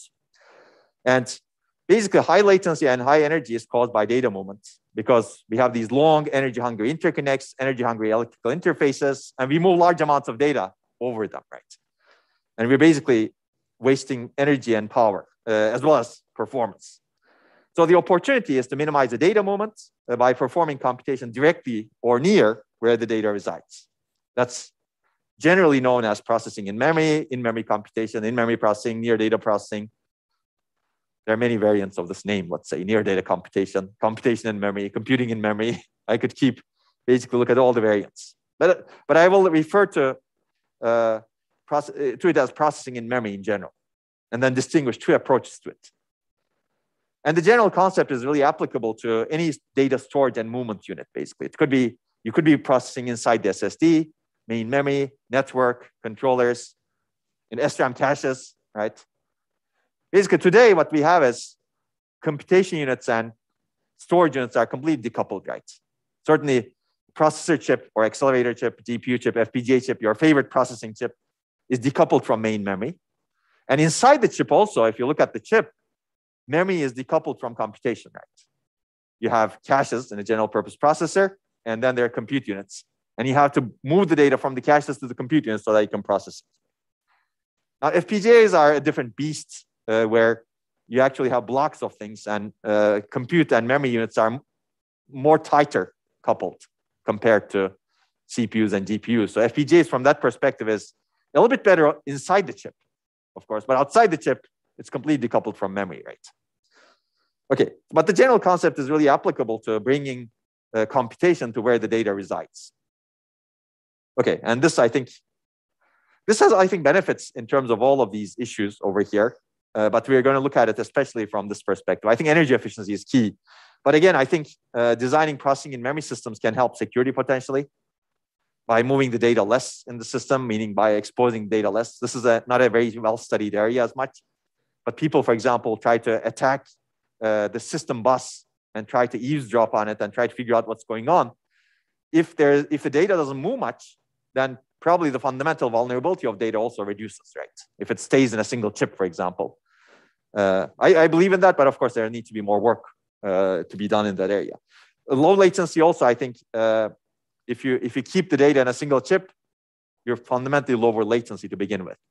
And I think specialized architectures can be enabled via using processing in memory too. So in a sense, processing in memory can enable a lot of different things in these directions. Okay, I'll go back to Maslow's hierarchy of needs. I motivated earlier that you have to have your basic needs satisfied before you can move on to the further needs over here. And I said that reliability and security are the most important things. If you don't have a reliable and computing secure system, you cannot think about doing something better. But maybe someone can also argue that energy is better, right? If I cannot even turn on my phone, I don't care how reliable it is, right? Because I cannot turn on my phone, I don't have any battery in it. And this happens to me once in a while, unfortunately, with my phones. Okay, so basically we want a sustainable world, high performance, energy efficient, and sustainable. Okay, basically, I think we discussed this. Participants can now see your application. I don't know what that means. Does that mean they were not seeing it before? Okay, anyway, as long as you can see it online, that's fine. And I think I see it online over here. Basically, our current design principles really cause energy waste because we're moving data around, and also a great performance loss because, again, we're moving data around, right? We try to overcome this performance loss by making our systems more and more complicated, by adding caches, prefetching, multi-threading, out-of-order execution, etc. But I think we need to solve the problem at its heart, let's say. We need to not move the data. I think you've seen these slides, so I'm going to skip many of these. But today we're overwhelmingly processor-centric, and everything has to go through the processor, let's say. So maybe we should enable some computation capability in the other units also. I think we've discussed these, right? So okay, I'm going to skip these. there's enough evidence, let's say, that says, even though we put a lot of effort to overcome the performance loss due to moving data, still the processors are not good enough to overcome the performance loss. Basically, most of the time they're waiting. And I think we've seen these also. And this is Google's recent results, well, relatively recent, that show that, again, processors most of the time waiting and not doing useful work. Okay. I think we also discussed this, basically. We have a grossly imbalanced system, an overly complex and bloated processor, because we're moving data to the processor to process it, right? Okay, as a result, I think because memory is such a bottleneck, most of the systems we design today are dedicated to storing and moving data, yet still the system is bottlenecked by memory, right? And you've seen this picture also, so I'm going to skip this quickly again. Okay, yeah, I think, again, this picture may be old, from 2015, but even the newer results show something similar. I think I've seen something recently, for example, showing that a memory access consumes 640 times the energy of a simple addition, let's say. So people have different numbers depending on different technology and depending on how they implement this.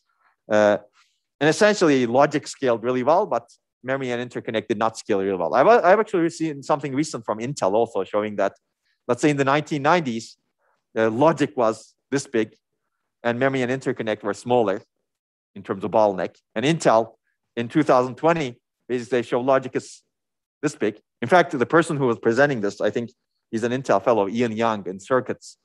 And he basically says that computation is not a problem. That's what I've been saying for years, basically.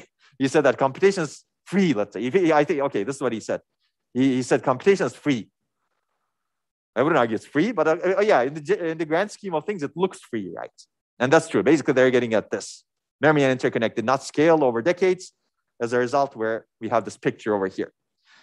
And again, you can read some papers, but there are many other studies. And I've already motivated this also.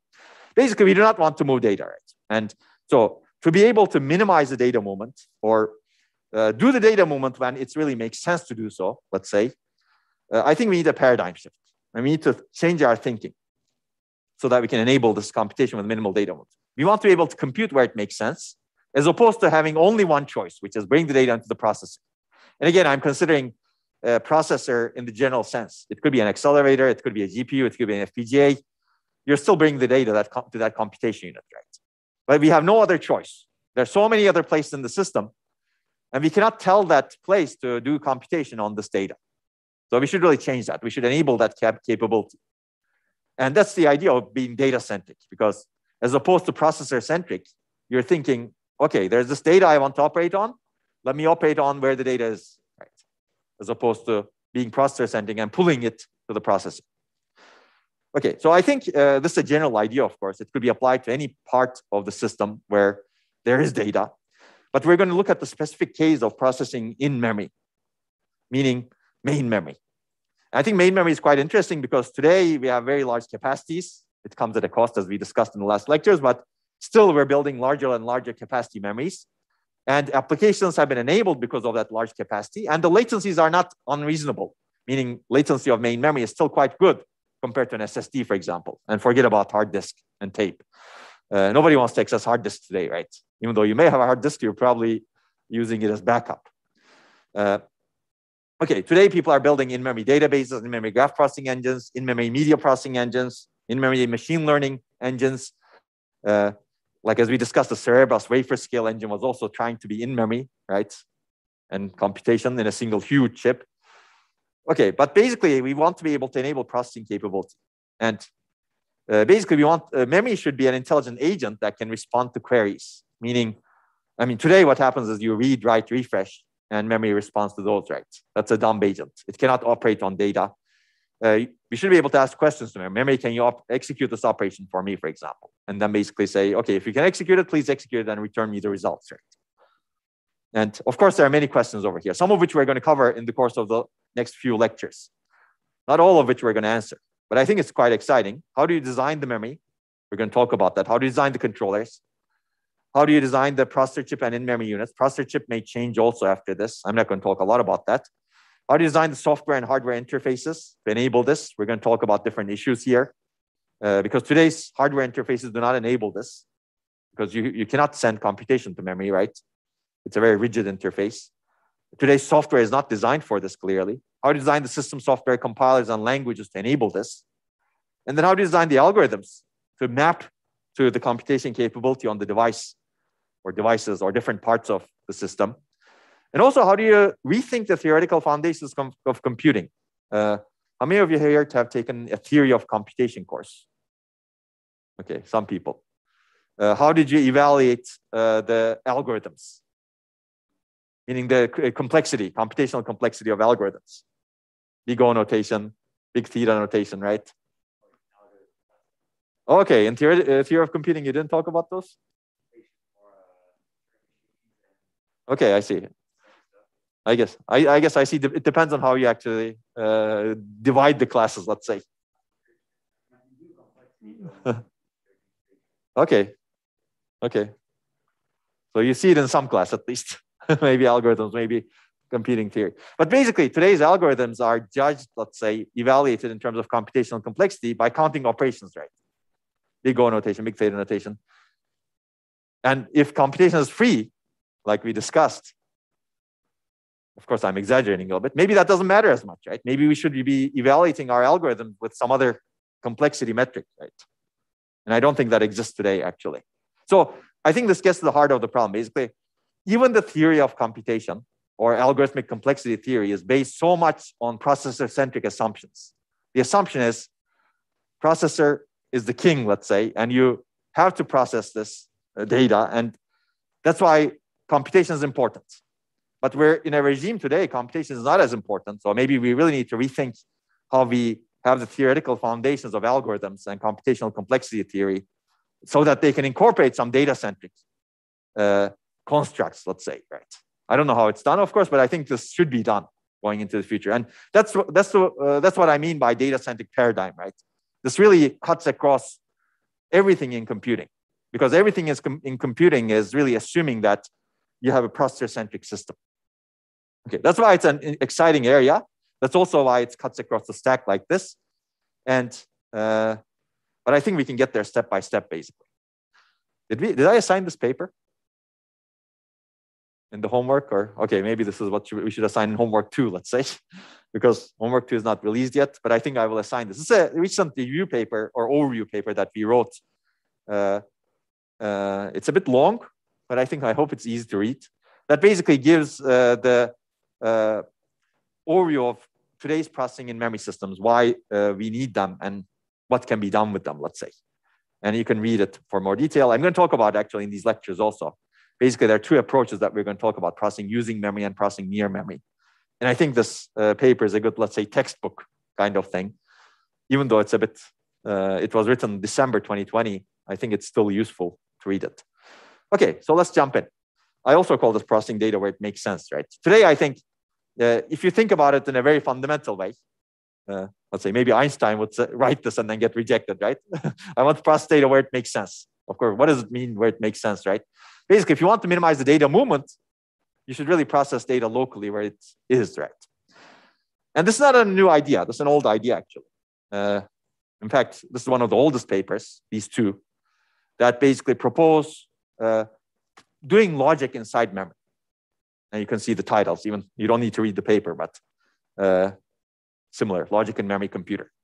And this paper in particular, Harold Stone, who was a computer architect at IBM, wrote this early paper while he was at Stanford, actually. He basically said, going forward, we should really merge computing and memory because we will have a bottleneck. So he was very forward-looking. And if you want to have a scalable system, we need to have many, many pins, but we cannot afford that many pins. So put computing and memory together, basically, so that we can reduce cost. His argument was kind of cost and scalability in the end, not energy. At that time, energy, nobody cared about energy, let's say. This is 1970, right? But I think it's still a good argument at that time. Of course, that didn't happen, right? So this is an old idea, you can see, 50 years. And then there have been other papers that were published saying, okay, let's do processing in memory. I'm not going to go to the history of it, but you can read this, our paper that talks about some of the history of it in some detail. But there have been a lot of work that was done over the decades and decades, but this idea never took off during that time, except in recent years, let's say. But also, okay, why we examine such an idea? I think there are good reasons. I think for something as disruptive as doing computation in memory to take place, you need to have the conditions right also, right? Maybe the conditions, I would argue that the conditions were not right at that time. Why? Because I think memory scaling was going still quite well at that time. And we didn't have the huge system level scalability problems with energy and performance. And also logic was a bigger bottleneck perhaps at that time, right? If you think about it, this was, after this paper was written, there was 50 years of logic scaling. And energy and performance of logic improved, but the memory did not improve. So this became a much bigger bottleneck. Maybe these papers were ahead of their times, let's say. Well ahead of their times. Okay, so why is it interesting today? I think today we're having a lot of difficulties with technology, as we have seen in earlier lectures, right? And today people are looking into, finally, looking into, let's say, new memory architectures, right? And you see this with 3D stacked architectures, which we will talk about. You have a logic layer under memory layers. And this is another example. You see some experimental chips that look into like simple row buffer level operations in memory. And more recently, you see real processing in memory chips or near data processing chips, as we will see. And even big companies like Samsung are actually developing these at this point. So certainly today, people are more open because the scaling is not going well in memory technology. That was not the case for, let's say, 40 years or so after the first paper that I showed you have been published, right? Scaling was quite well. It was business as usual, let's say. But at some point, scaling had a lot of problems and business as usual needs to change. Okay, but the systems and applications are also important, right? So for any paradigm to change, I think you really need to be squeezed and you have nowhere to escape. Today, I think at the bottom of the computing stack, technology is pushing us to do something else like intelligent controllers to solve the scaling problems. And the top of the computing stack, the software, algorithms, etc., are telling us basically we have a huge problem in scalability, energy, and performance because of data movement, right? And we discussed this also. So I think today we're being squeezed by both ends of the computing stack, technology and let's say it's called software at the higher end, software and systems. And we want intelligent controls for both. Okay, we discussed this. So applications, basically, I think another way of looking at it is memory scaling issues are real and we have a lot of trouble, and application scaling issues are real and we have a lot of trouble also. We're going to talk about this paper, for example, that talks about a particular way of doing processing in memory for graph processing. Basically, we are having a lot of difficulty scaling applications, performance as well as energy efficiency. And it's because of the data bottleneck. And as a result, I think processing in memory is also becoming real, as you can see. And these are commercial companies. I mean, people actually produced some test chips in the past, in 1990s, for example, maybe early 2000s as well. But again, there was really never commercial uptake of these ideas. So I think the technology conditions have made it right, let's say, today to look at these ideas. And we're going to talk about the UpMem engine. We analyze this quite a bit, and this is the system that we analyze. You can see that this is real, right? That's more than 2,500 DRAM processing units inside each bank. And a processing unit is a simple processing unit, as you can see, but it's programmable. And it's next to each bank. For every bank, basically has this sort of processing units. And we will see upsides and downsides of it. And this is the paper that actually Juan may talk about it. But also, I mean, bigger companies are also putting processing in memory, as we discussed briefly. Samsung is doing very similar, something very similar. These pictures don't necessarily show it, actually. There's another picture. Yeah, where's the picture? Okay, here. Basically, next to each bank, they have this PCU, programmable control unit, basically. So it's very similar to the UpMem approach, let's say. In a DRAM chip next to each bank, put some processing capability. And the UpMem approach puts processing capability that's very general. You can see this is a general purpose pipeline with caches. And as a result, it can execute many applications. I don't have it here, but that's fine. We'll see that. Whereas this Samsung's architecture is more specific. And the way you can see the specificity of it, basically, it's basically mainly designed to do multiply and accumulate really fast. You can see the instruction set. It's not very general, right? Yeah. So it's designed mainly for multiply and accumulate operations to accelerate machine learning because they want to sell these chips, right? Yeah, I think the other people also want to sell these chips, but Samsung wants to be, I think, I don't know, more AI ML oriented, let's say. But I think they're generalizing it also. Okay, I mean, they also put something like this. This is a bit different. This is module level, which we may talk about later on. But basically, there's a lot of effort going on in industry finally about this. And as we mentioned, there's FPGA-based processing near memory also. You can do this also. And FPGA can be tightly coupled with high bandwidth memory. This is almost like a 3D stacked system. It's not 3D stacked today. It's 2.5D stacked, meaning there are interposers that connect the FPGA to high bandwidth memory. But essentially, you have very high bandwidth, low latency connections to memory. And I think this can enable, as we show in this paper, acceleration of many interesting applications. Okay, so basically, we have the push from circuits and devices and pull from applications. That's why I think this intelligent controllers is good to examine. But I think we also need to think differently from the past approaches to enable this. And that's what these lectures are going to be more about. Any questions so far? Some of this has been reviewed. Yes, please.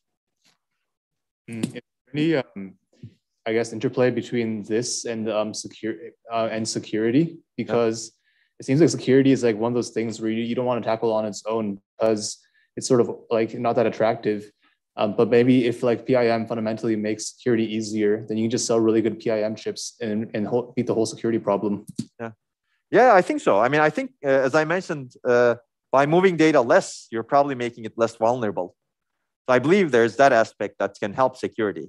But of course, I think that requires, what you suggested requires more examination, right? What are the benefits from a security perspective that processing in memory brings? And can we take advantage of it in real systems? I agree. I think there are good reasons to do PIM.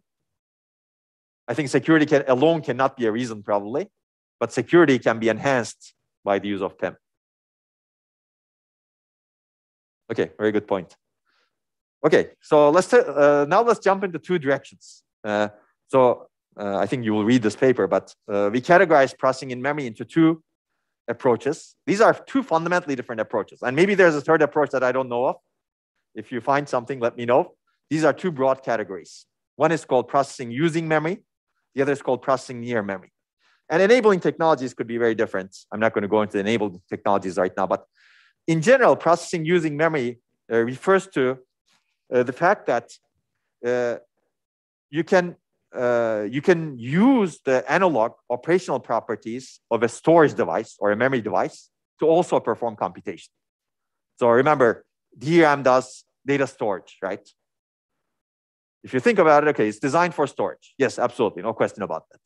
But some properties of the DRAM array and the circuitry, in particular charge sharing, can enable us to move data around efficiently, and also can enable us to do computation. And I'm going to show you. Basically, even inside a device that's stored, device meaning like this array that's designed for storage, there's some fundamental analog computational capability. And you can exploit that. And this is very different from how we do computation today, right? Today, we design a computation unit, it does purely computation. We design memory, it does purely memory. But what we're suggesting is memory can do more than just being memory. It can also do computation. I don't know if the other way around is true. I think the other way around is true if you think about emerging technologies. Logic today cannot be used as memory. Well, unless you go to SRAM, right? SRAM is really based on logic, right? You have two cross-couple inverters that enable access. So, okay, SRAM, some technologies can also be used as memory a little bit, but yeah, there's also resistive logic technologies that people look at that I'm not going to go into, but they can also be used non-volatile memory and logic at the same time. So I think thinking about this is very interesting, basically. Can memory do some operations without adding logic to it, or without adding much logic to it? And I think that's processing using memory. That's what processing using memory is. Does that make sense? So it requires a fundamentally different way of thinking, I think. That's why I think processing using memory is harder to adopt in general, but it could be also much more powerful, meaning now you have these huge memory arrays, and all of them in parallel can be doing operations on data that they store without adding any logic.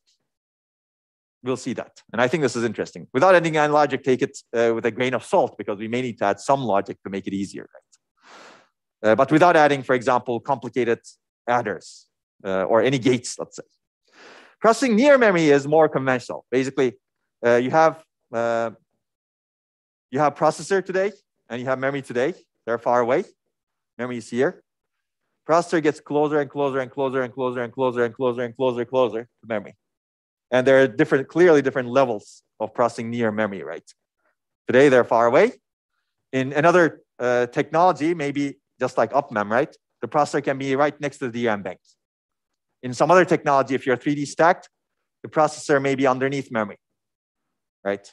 Or if you're monolithically 3D stacked, like you can actually arbitrarily mix memory and logic, you can have memory, logic, memory, logic, memory, logic. Does that make sense? So there are levels of processing near memory also. Today, we're far away. You come to processing inside the memory controller. That is processing near memory, right? You're nearer to memory compared to where you are today from a computation perspective. So from that perspective, processing near memory is, let's say, more traditional. It doesn't really break a lot in terms of how we design algorithms. We can use the same algorithms, we can use the same software, we just need to figure out what should be done near memory, right? Or what benefits from being done near memory. So that's why I think these two are fundamentally different approaches, and we're going to cover both. Today, I would like to try to cover processing using memory as much as possible, but let's see how much we can go. Okay, this is not working because I turned it off for some reason. Okay, so as I mentioned, processing using memory takes advantage of the operational principles of memory to perform data movement and computation inside memory. Usually this is done in bulk because memory operates in bulk, right? Remember the row granularity? You do operation on an entire row internally. Of course, you can take out stuff from the row and do operations inside it, but now that becomes processing near memory, right? Because you're adding logic to whatever you pull out from memory to operate on whatever you pull out from memory. But basically, we're going to try to exploit internal connectivity in this memory array to move data. And we're going to exploit analog computation capability. And actually, I believe all memory technologies have this potential. You just need to figure out how to do this. And I'm going to talk a lot about DRAM, but people have shown that this is doable in emerging memory technologies. Similar things like with what we're going to talk about. People have shown that this is doable in flash memory. Maybe a little bit different from what I'm going to talk about, but there are ways of taking advantage of the storage array to actually do computation also. So I'm going to give examples. We're going to talk about row clone first. So we're going to start simple. We're not even going to do computation. We're going to talk about data copy and initialization, which is clearly important in systems. Basically, you have a source page, you copy it to the destination page, or you initialize some huge amounts of memory, right? So if you're initializing a huge 1 terabyte database, it takes some time today because you have to write the values to the entire physical memory.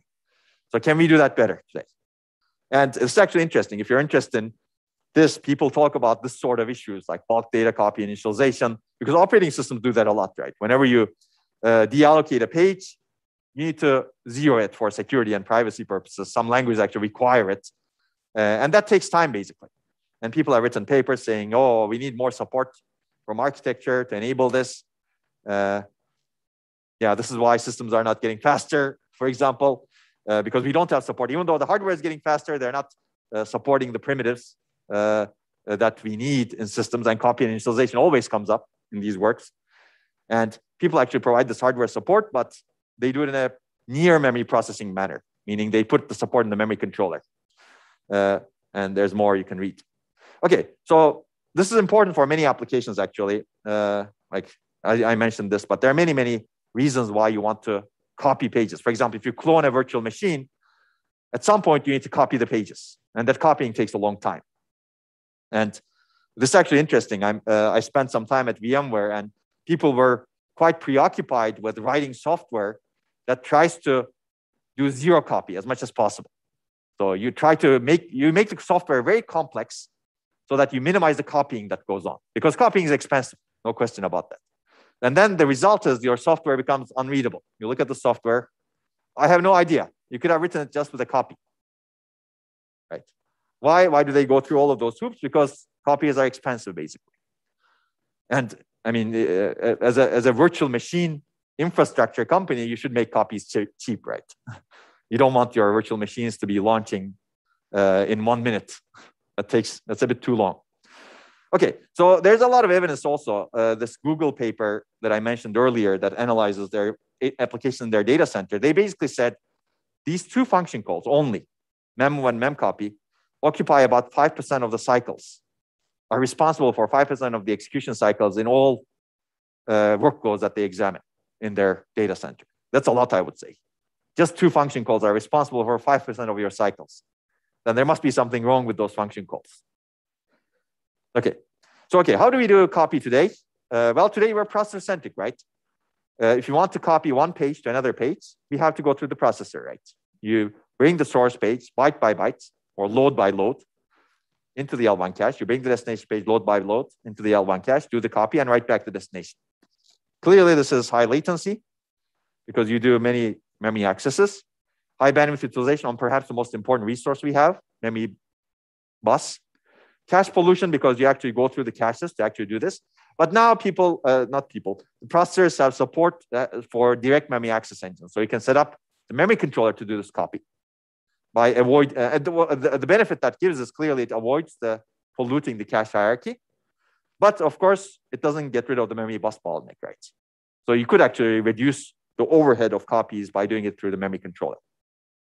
Okay, and it still causes unwanted data movement because maybe you don't want to bring any of the destination page because you're not going to use it, right? So initialization is a special case of copy. You're initializing, let's say, 1 terabyte, again, my favorite example. Why do you bring all of that to the processor, right? Clearly, your processor is not going to use all of those 1 terabytes anytime soon, but everything has to go through the processor.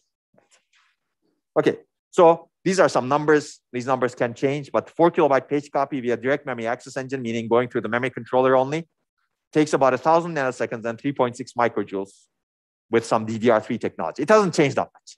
If you do the calculations with today's technology, you'll see something similar, basically. Okay. So the question is, can we do better? And this is the processor-centric view, right? Everything has to go through the processor. If you take a more data-centric view, you say, I want to be able to have the option where I could do just this. Internally inside the memory, I do the copy and nothing else in the system gets disturbed. It sounds like a reasonable thing to ask, right? I just want to have the option. I'm not suggesting you should always do this.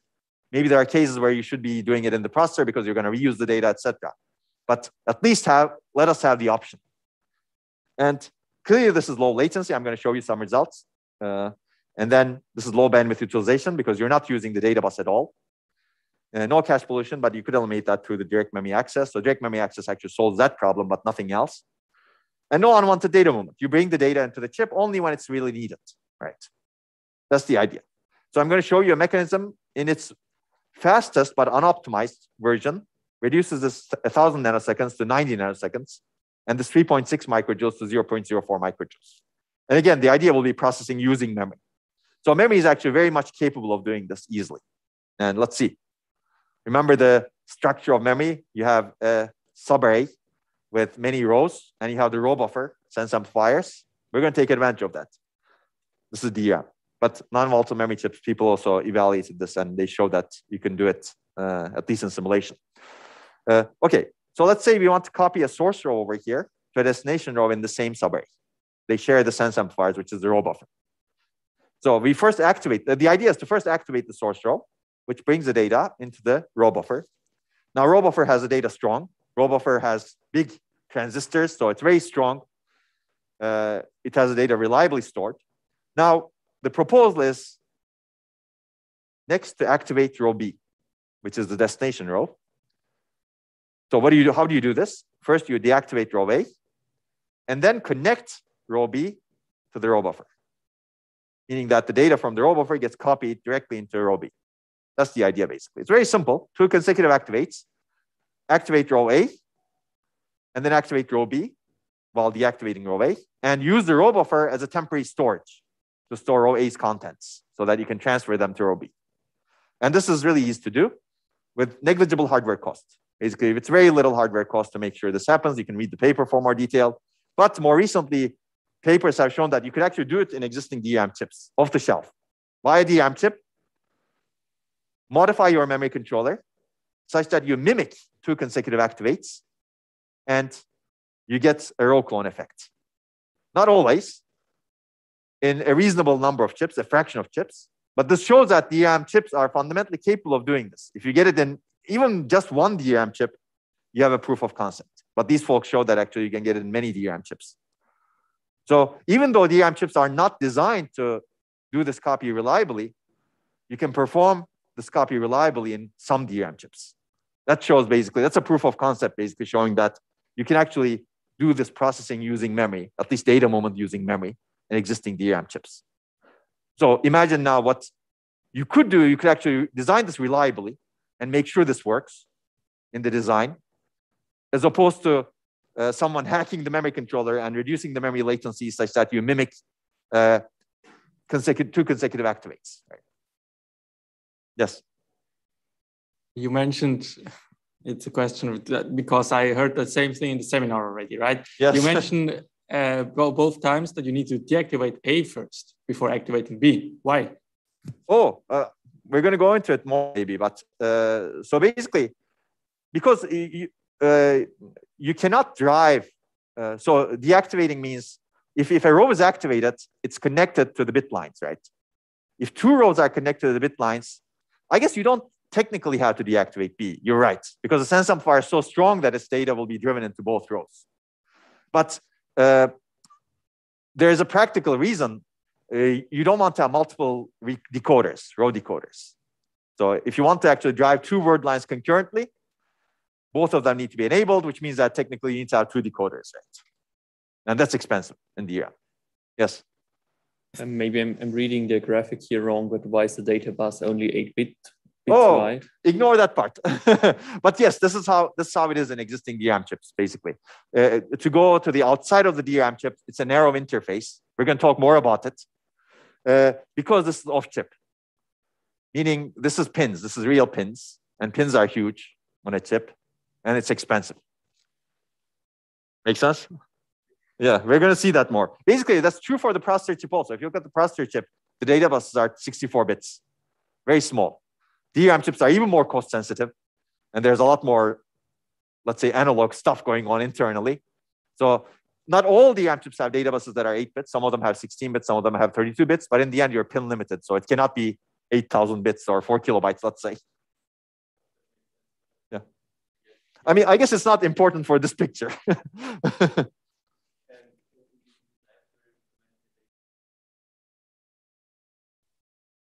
Oh, okay. So I think we're kind of abstracting away things. Yeah, we'll talk about the DRAM hierarchy and how it's organized. Yeah, I think we're abstracting away some things over there. Yes. Is there also a solution for the situation where you're not copying exactly the size of a row? Yeah, like so 3 kilobytes. Yeah, I think we can discuss that, but not in this particular case. In this particular case, this is the fastest way, but because DRAM is row granularity, it's very hard to reduce the granularity. Of course, you can add more logic, but then that goes against your purpose, right? You can add some masking logic before you write the data back. Yeah, that's expensive. Not in this particular copy mechanism. There are some other copy mechanisms. So within a subarray, I think it's difficult.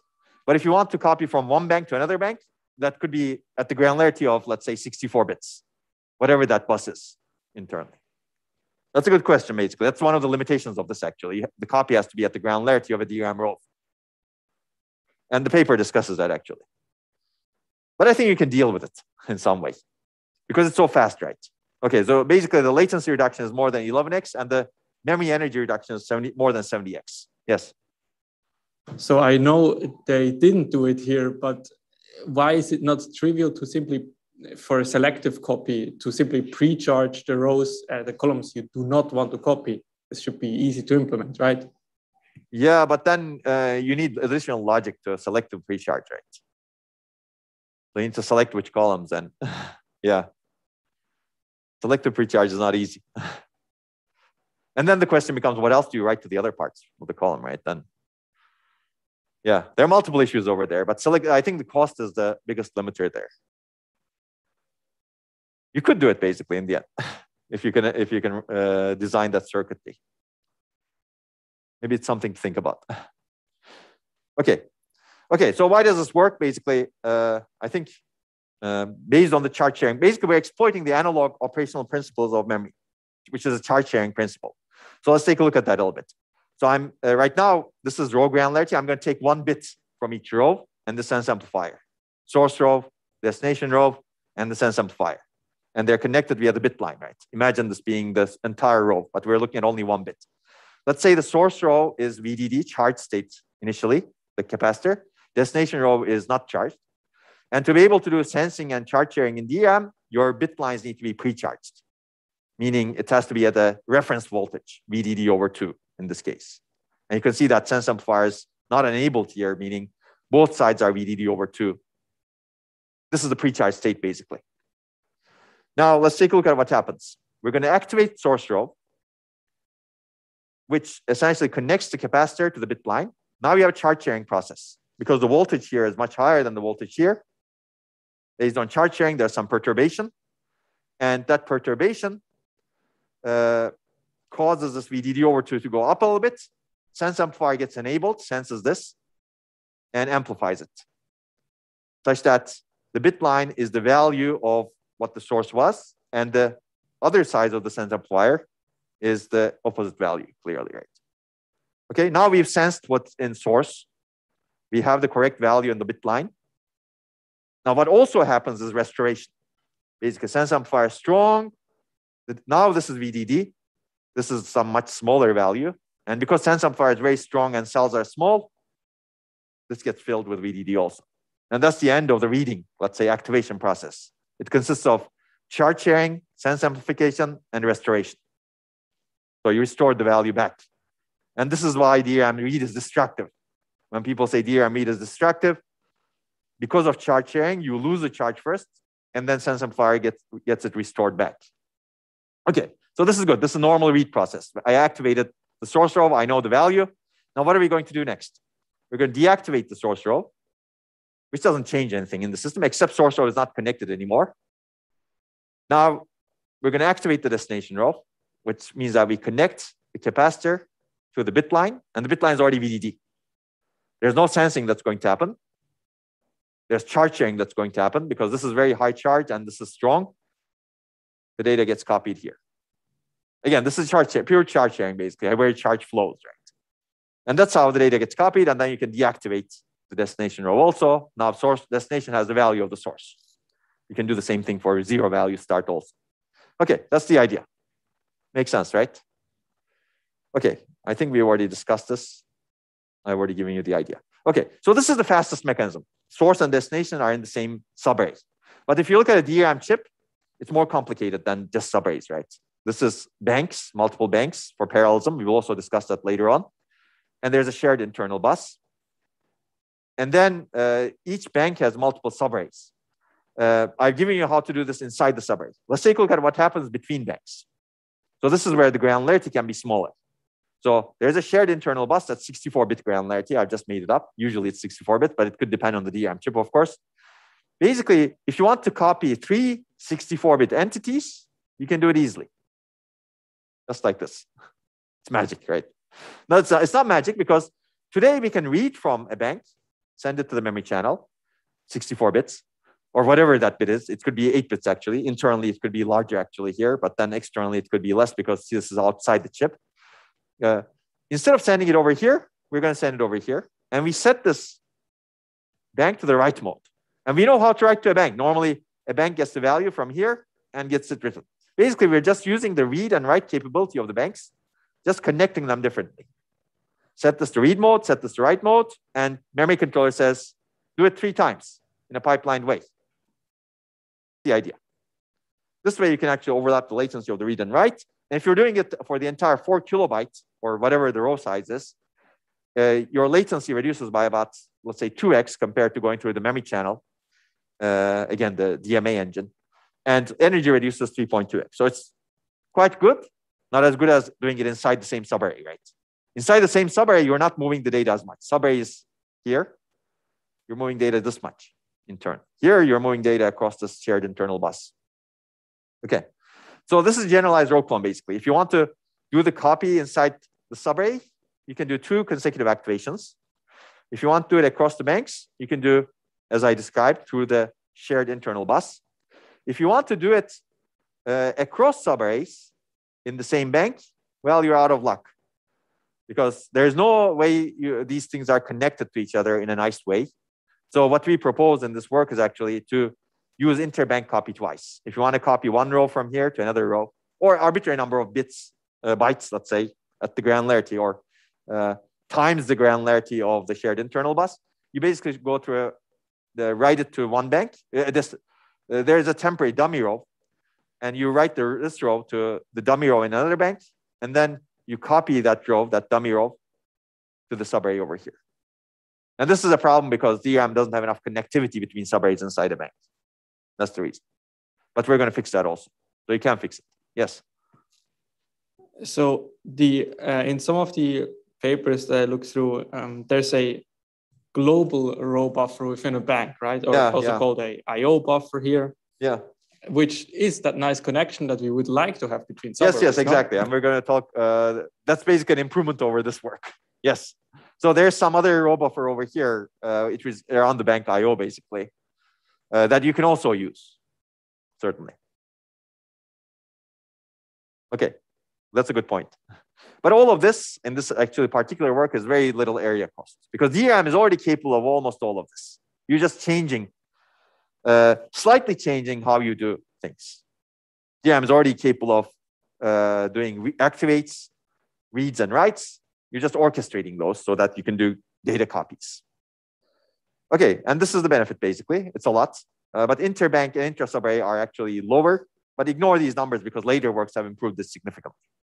Okay, so I said copy and initialization, but initialization is a special case of copy, right? You can initialize a row, and then you can copy it to other rows. That's why initialization and copy are essentially the same thing from my perspective. But it's zero initialization is very common in systems. As I said, some languages require data structures to be initialized to all zeros.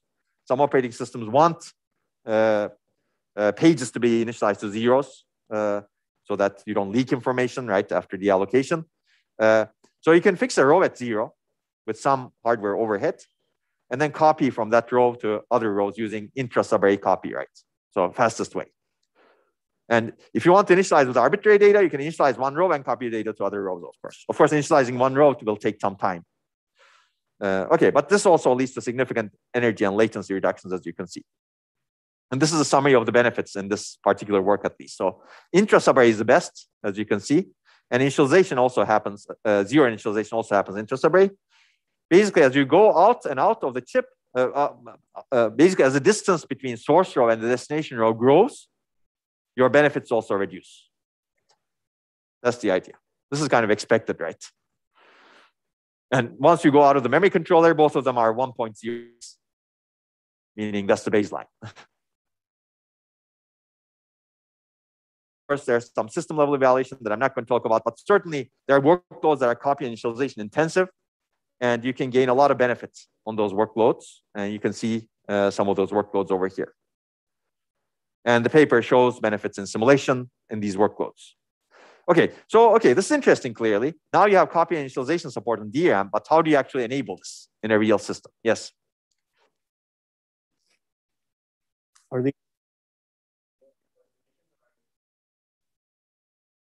So this is simulation. So they have been observed in simulation experiments. But more recently, we also did some experiments with real DRAM chips, like I mentioned. You modify the memory controller such that you imitate row clone. And even in real DRAM chips, we observe them experimentally. Sometimes even higher benefits than what we actually showed because there are some additional overheads in it you see in a real system when you do copies. Okay, so that's a very good question. To enable these benefits, you really need an end-to-end system design. So applications should be able to communicate bulk copy and initialization across layers. So you may need to change the instruction set architecture to enable this.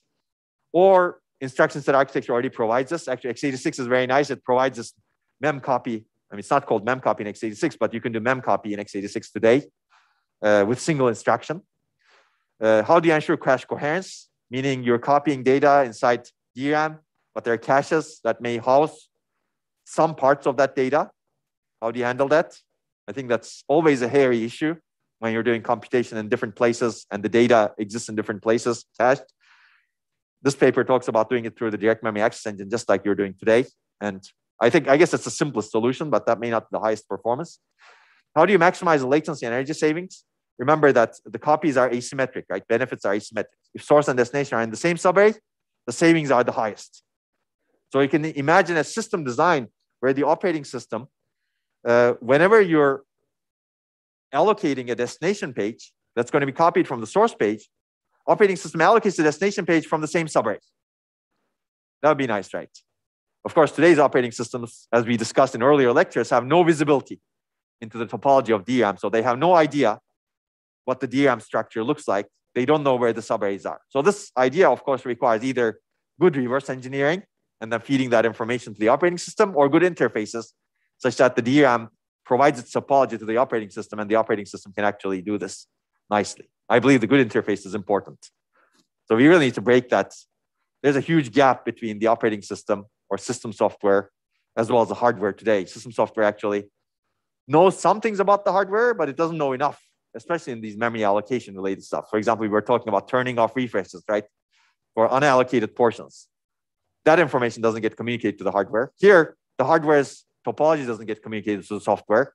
As a result, there's a huge lack of communication that leads to a lot of inefficiency in systems. And these ideas also suffer in the end. Okay, how do you handle data reuse? Again, meaning if you copy a page to another page and the destination page is actually going to be reused soon, what do you do about it? Do you actually do the copy inside DRAM? Do you actually do the copy inside the processor? Or do you do something inside DRAM and to send the data, necessary data to the processor? So there are a lot of interesting questions over here. I'm not going to tackle that, but this paper tackles some of them. Okay, I don't know why. Okay. But yeah, if you're interested in row clone more, and if you want to prefetch part of the later lectures, which are going to happen later, you can read or you can listen to the seminar, which is a seminar you were talking about and you were in. If you're taking the seminar course, it's a bit boring, sorry. But now you can ask advanced questions because we already covered the row clone as a paper review in the seminar course. Okay, but I think the mindset here is now memory can do some, I don't want to call this computation because it's not computation, but also we're going through the processor for it, and processor is supposed to do computation, right? Uh-oh, my Mac will sleep soon. That doesn't sound good. I guess let's see what happens. We're almost at the end also. Yeah, can you give it to me? Yeah, that sounds like urgent right now. It was exciting, you think so? Oh, there's a question on Zoom. Let's see if this will work. If it doesn't work, then yeah, you like running at the margins, huh? Maybe I like. Okay, it worked, I think. Yesterday it didn't work. I don't know why. Okay, should we answer the question on Zoom? Question about in-memory copy. Won't we still need some sort of communication with the caches to ensure coherency? Yeah, I think this is what we mentioned, yes. Basically, yes, if the destination row is partially in the cache, or even if the source row is partially in the cache and updated in the cache, you still need to get the up-to-date value, right? So yes, you need to flush the source row and the destination row into the memory so that you can actually do the copy, which is what the DMA engines today do actually. If you want to do this copy through the DMA engine, the DMA engine automatically does that coherence mechanism, which is not nice. I think there are some other mechanisms that you can implement, like some of the other papers we may talk about. I don't know if we'll get to it. Like there are simpler coherence mechanisms that you can propose for near data processing and processing in memory. But that's something you have to do. Yeah, or don't cache the data. Okay, but I think the mindset here is memory can do some computation, and thinking of memory as an accelerator. Memory has this capability to do data movement and initialization nicely like this. Why not take advantage of it, right? We're designing all of these accelerators, and computation is free, remember?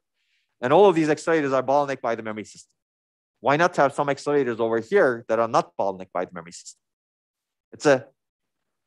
In a sense, it's a no-brainer, but it also requires a mindset change, let's say, such that we can have more data-centric accelerators. I would call these as more compute-centric accelerators, whereas these are more data-centric accelerators.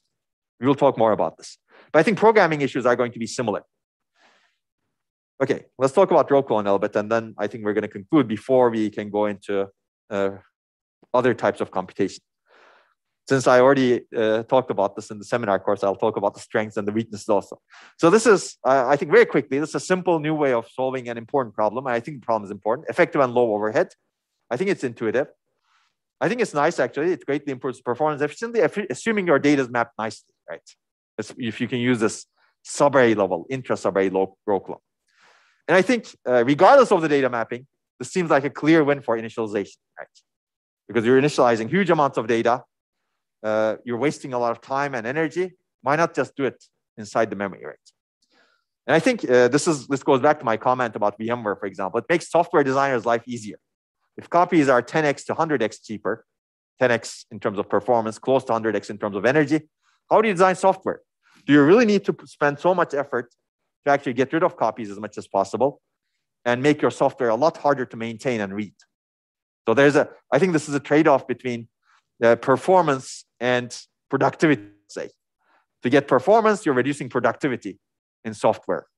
But if you have a mechanism like this, I think you can get both performance and productivity potentially. And I think I would recommend reading the paper. I don't remember if we're going to assign it yet in the earlier homework. Probably not. We're going to assign it in the next homework as one of the potential papers. But there are many low-level and system-level issues the paper tackles. Okay, and I like the paper. But you can pass your own judgment when you review the paper. Okay, there are also weaknesses. Basically, this requires data to be mapped in the same subarray to deliver the largest benefits, as some of you mentioned. And also, the granularity is large. And it helps less if data movement is not within a subarray. So to really take advantage of it, you need to be subarray aware, let's say, in the system. And it certainly doesn't help if the data movement is across DRAM channels, right? The idea is not solving that problem. But there are cases where data movement may happen across the memory channels if your data is really mapped not nicely, right? You may have 10 memory channels and you're moving from one to the other. Or even across these different chips, right? Meaning across different DRAM channels from different processor chips, from different memory controller chips. Inter-subarray copy is very inefficient, as we discussed, and causes many changes in the system stack that could be difficult for adoption. It's an end-to-end design that spans applications all the way to circuits. It's an example of the cross-layer approach that we've been discussing, right? I like it, but certainly this makes it harder to adopt also. Yeah, as I said. And cache coherence and data reuse cause real overheads, as some of you mentioned. And I think this goes back to some of the comments. Evaluation is done only in simulation and doesn't consider multiple things. Yeah, now you can go to the rat holes over here. Basically, if you analyze a paper, recognize when you're going into the rat holes. When you start talking about evaluation, unless there's something fundamentally flawed in the evaluation, probably you're going into a lot of rat holes. But I think it's good to still talk about them, but maybe move on very quickly. Maybe there are better workloads, actually. I don't think we have conveyed the benefits of this idea really well with just these workloads. We should have had those Google workloads, right? Okay, so maybe let's quickly cover the improvements over row clone, and then we're going to stop. But basically, there are many questions this raises, right? Can we do faster inter-subarray copy? And the answer is yes. I'm going to briefly mention this. Can we enable data movement at smaller granularities within a bank? And more recently, we've actually figured out how to do this, as one of your colleagues mentioned, right? You can use a global row buffer inside a bank to enable this. Can you do better inter-bank copy? If you actually have 3D stacked memories and logic layer, you can actually copy data much nicely by having a network between the banks. Of course, more higher cost, but you could do it. Can similar ideas and DRAM properties be used to perform computation on data? And the answer is yes also, meaning you can do and or not. And you can essentially have a functionally complete system. I'm not going to be able to talk about that because we need to finish soon. But this is going to be the subject of the beginning of the next lecture. And I think this is fascinating. You cannot just do copy initialization, but you can also do and or not. Let me give you the idea of this increasing connectivity in DRAM, because I think this directly builds on row clone. And it tackles the same problem. So you have these subarrays. It's a nicer animation. You have a bank divided into subarrays and some numbers over here.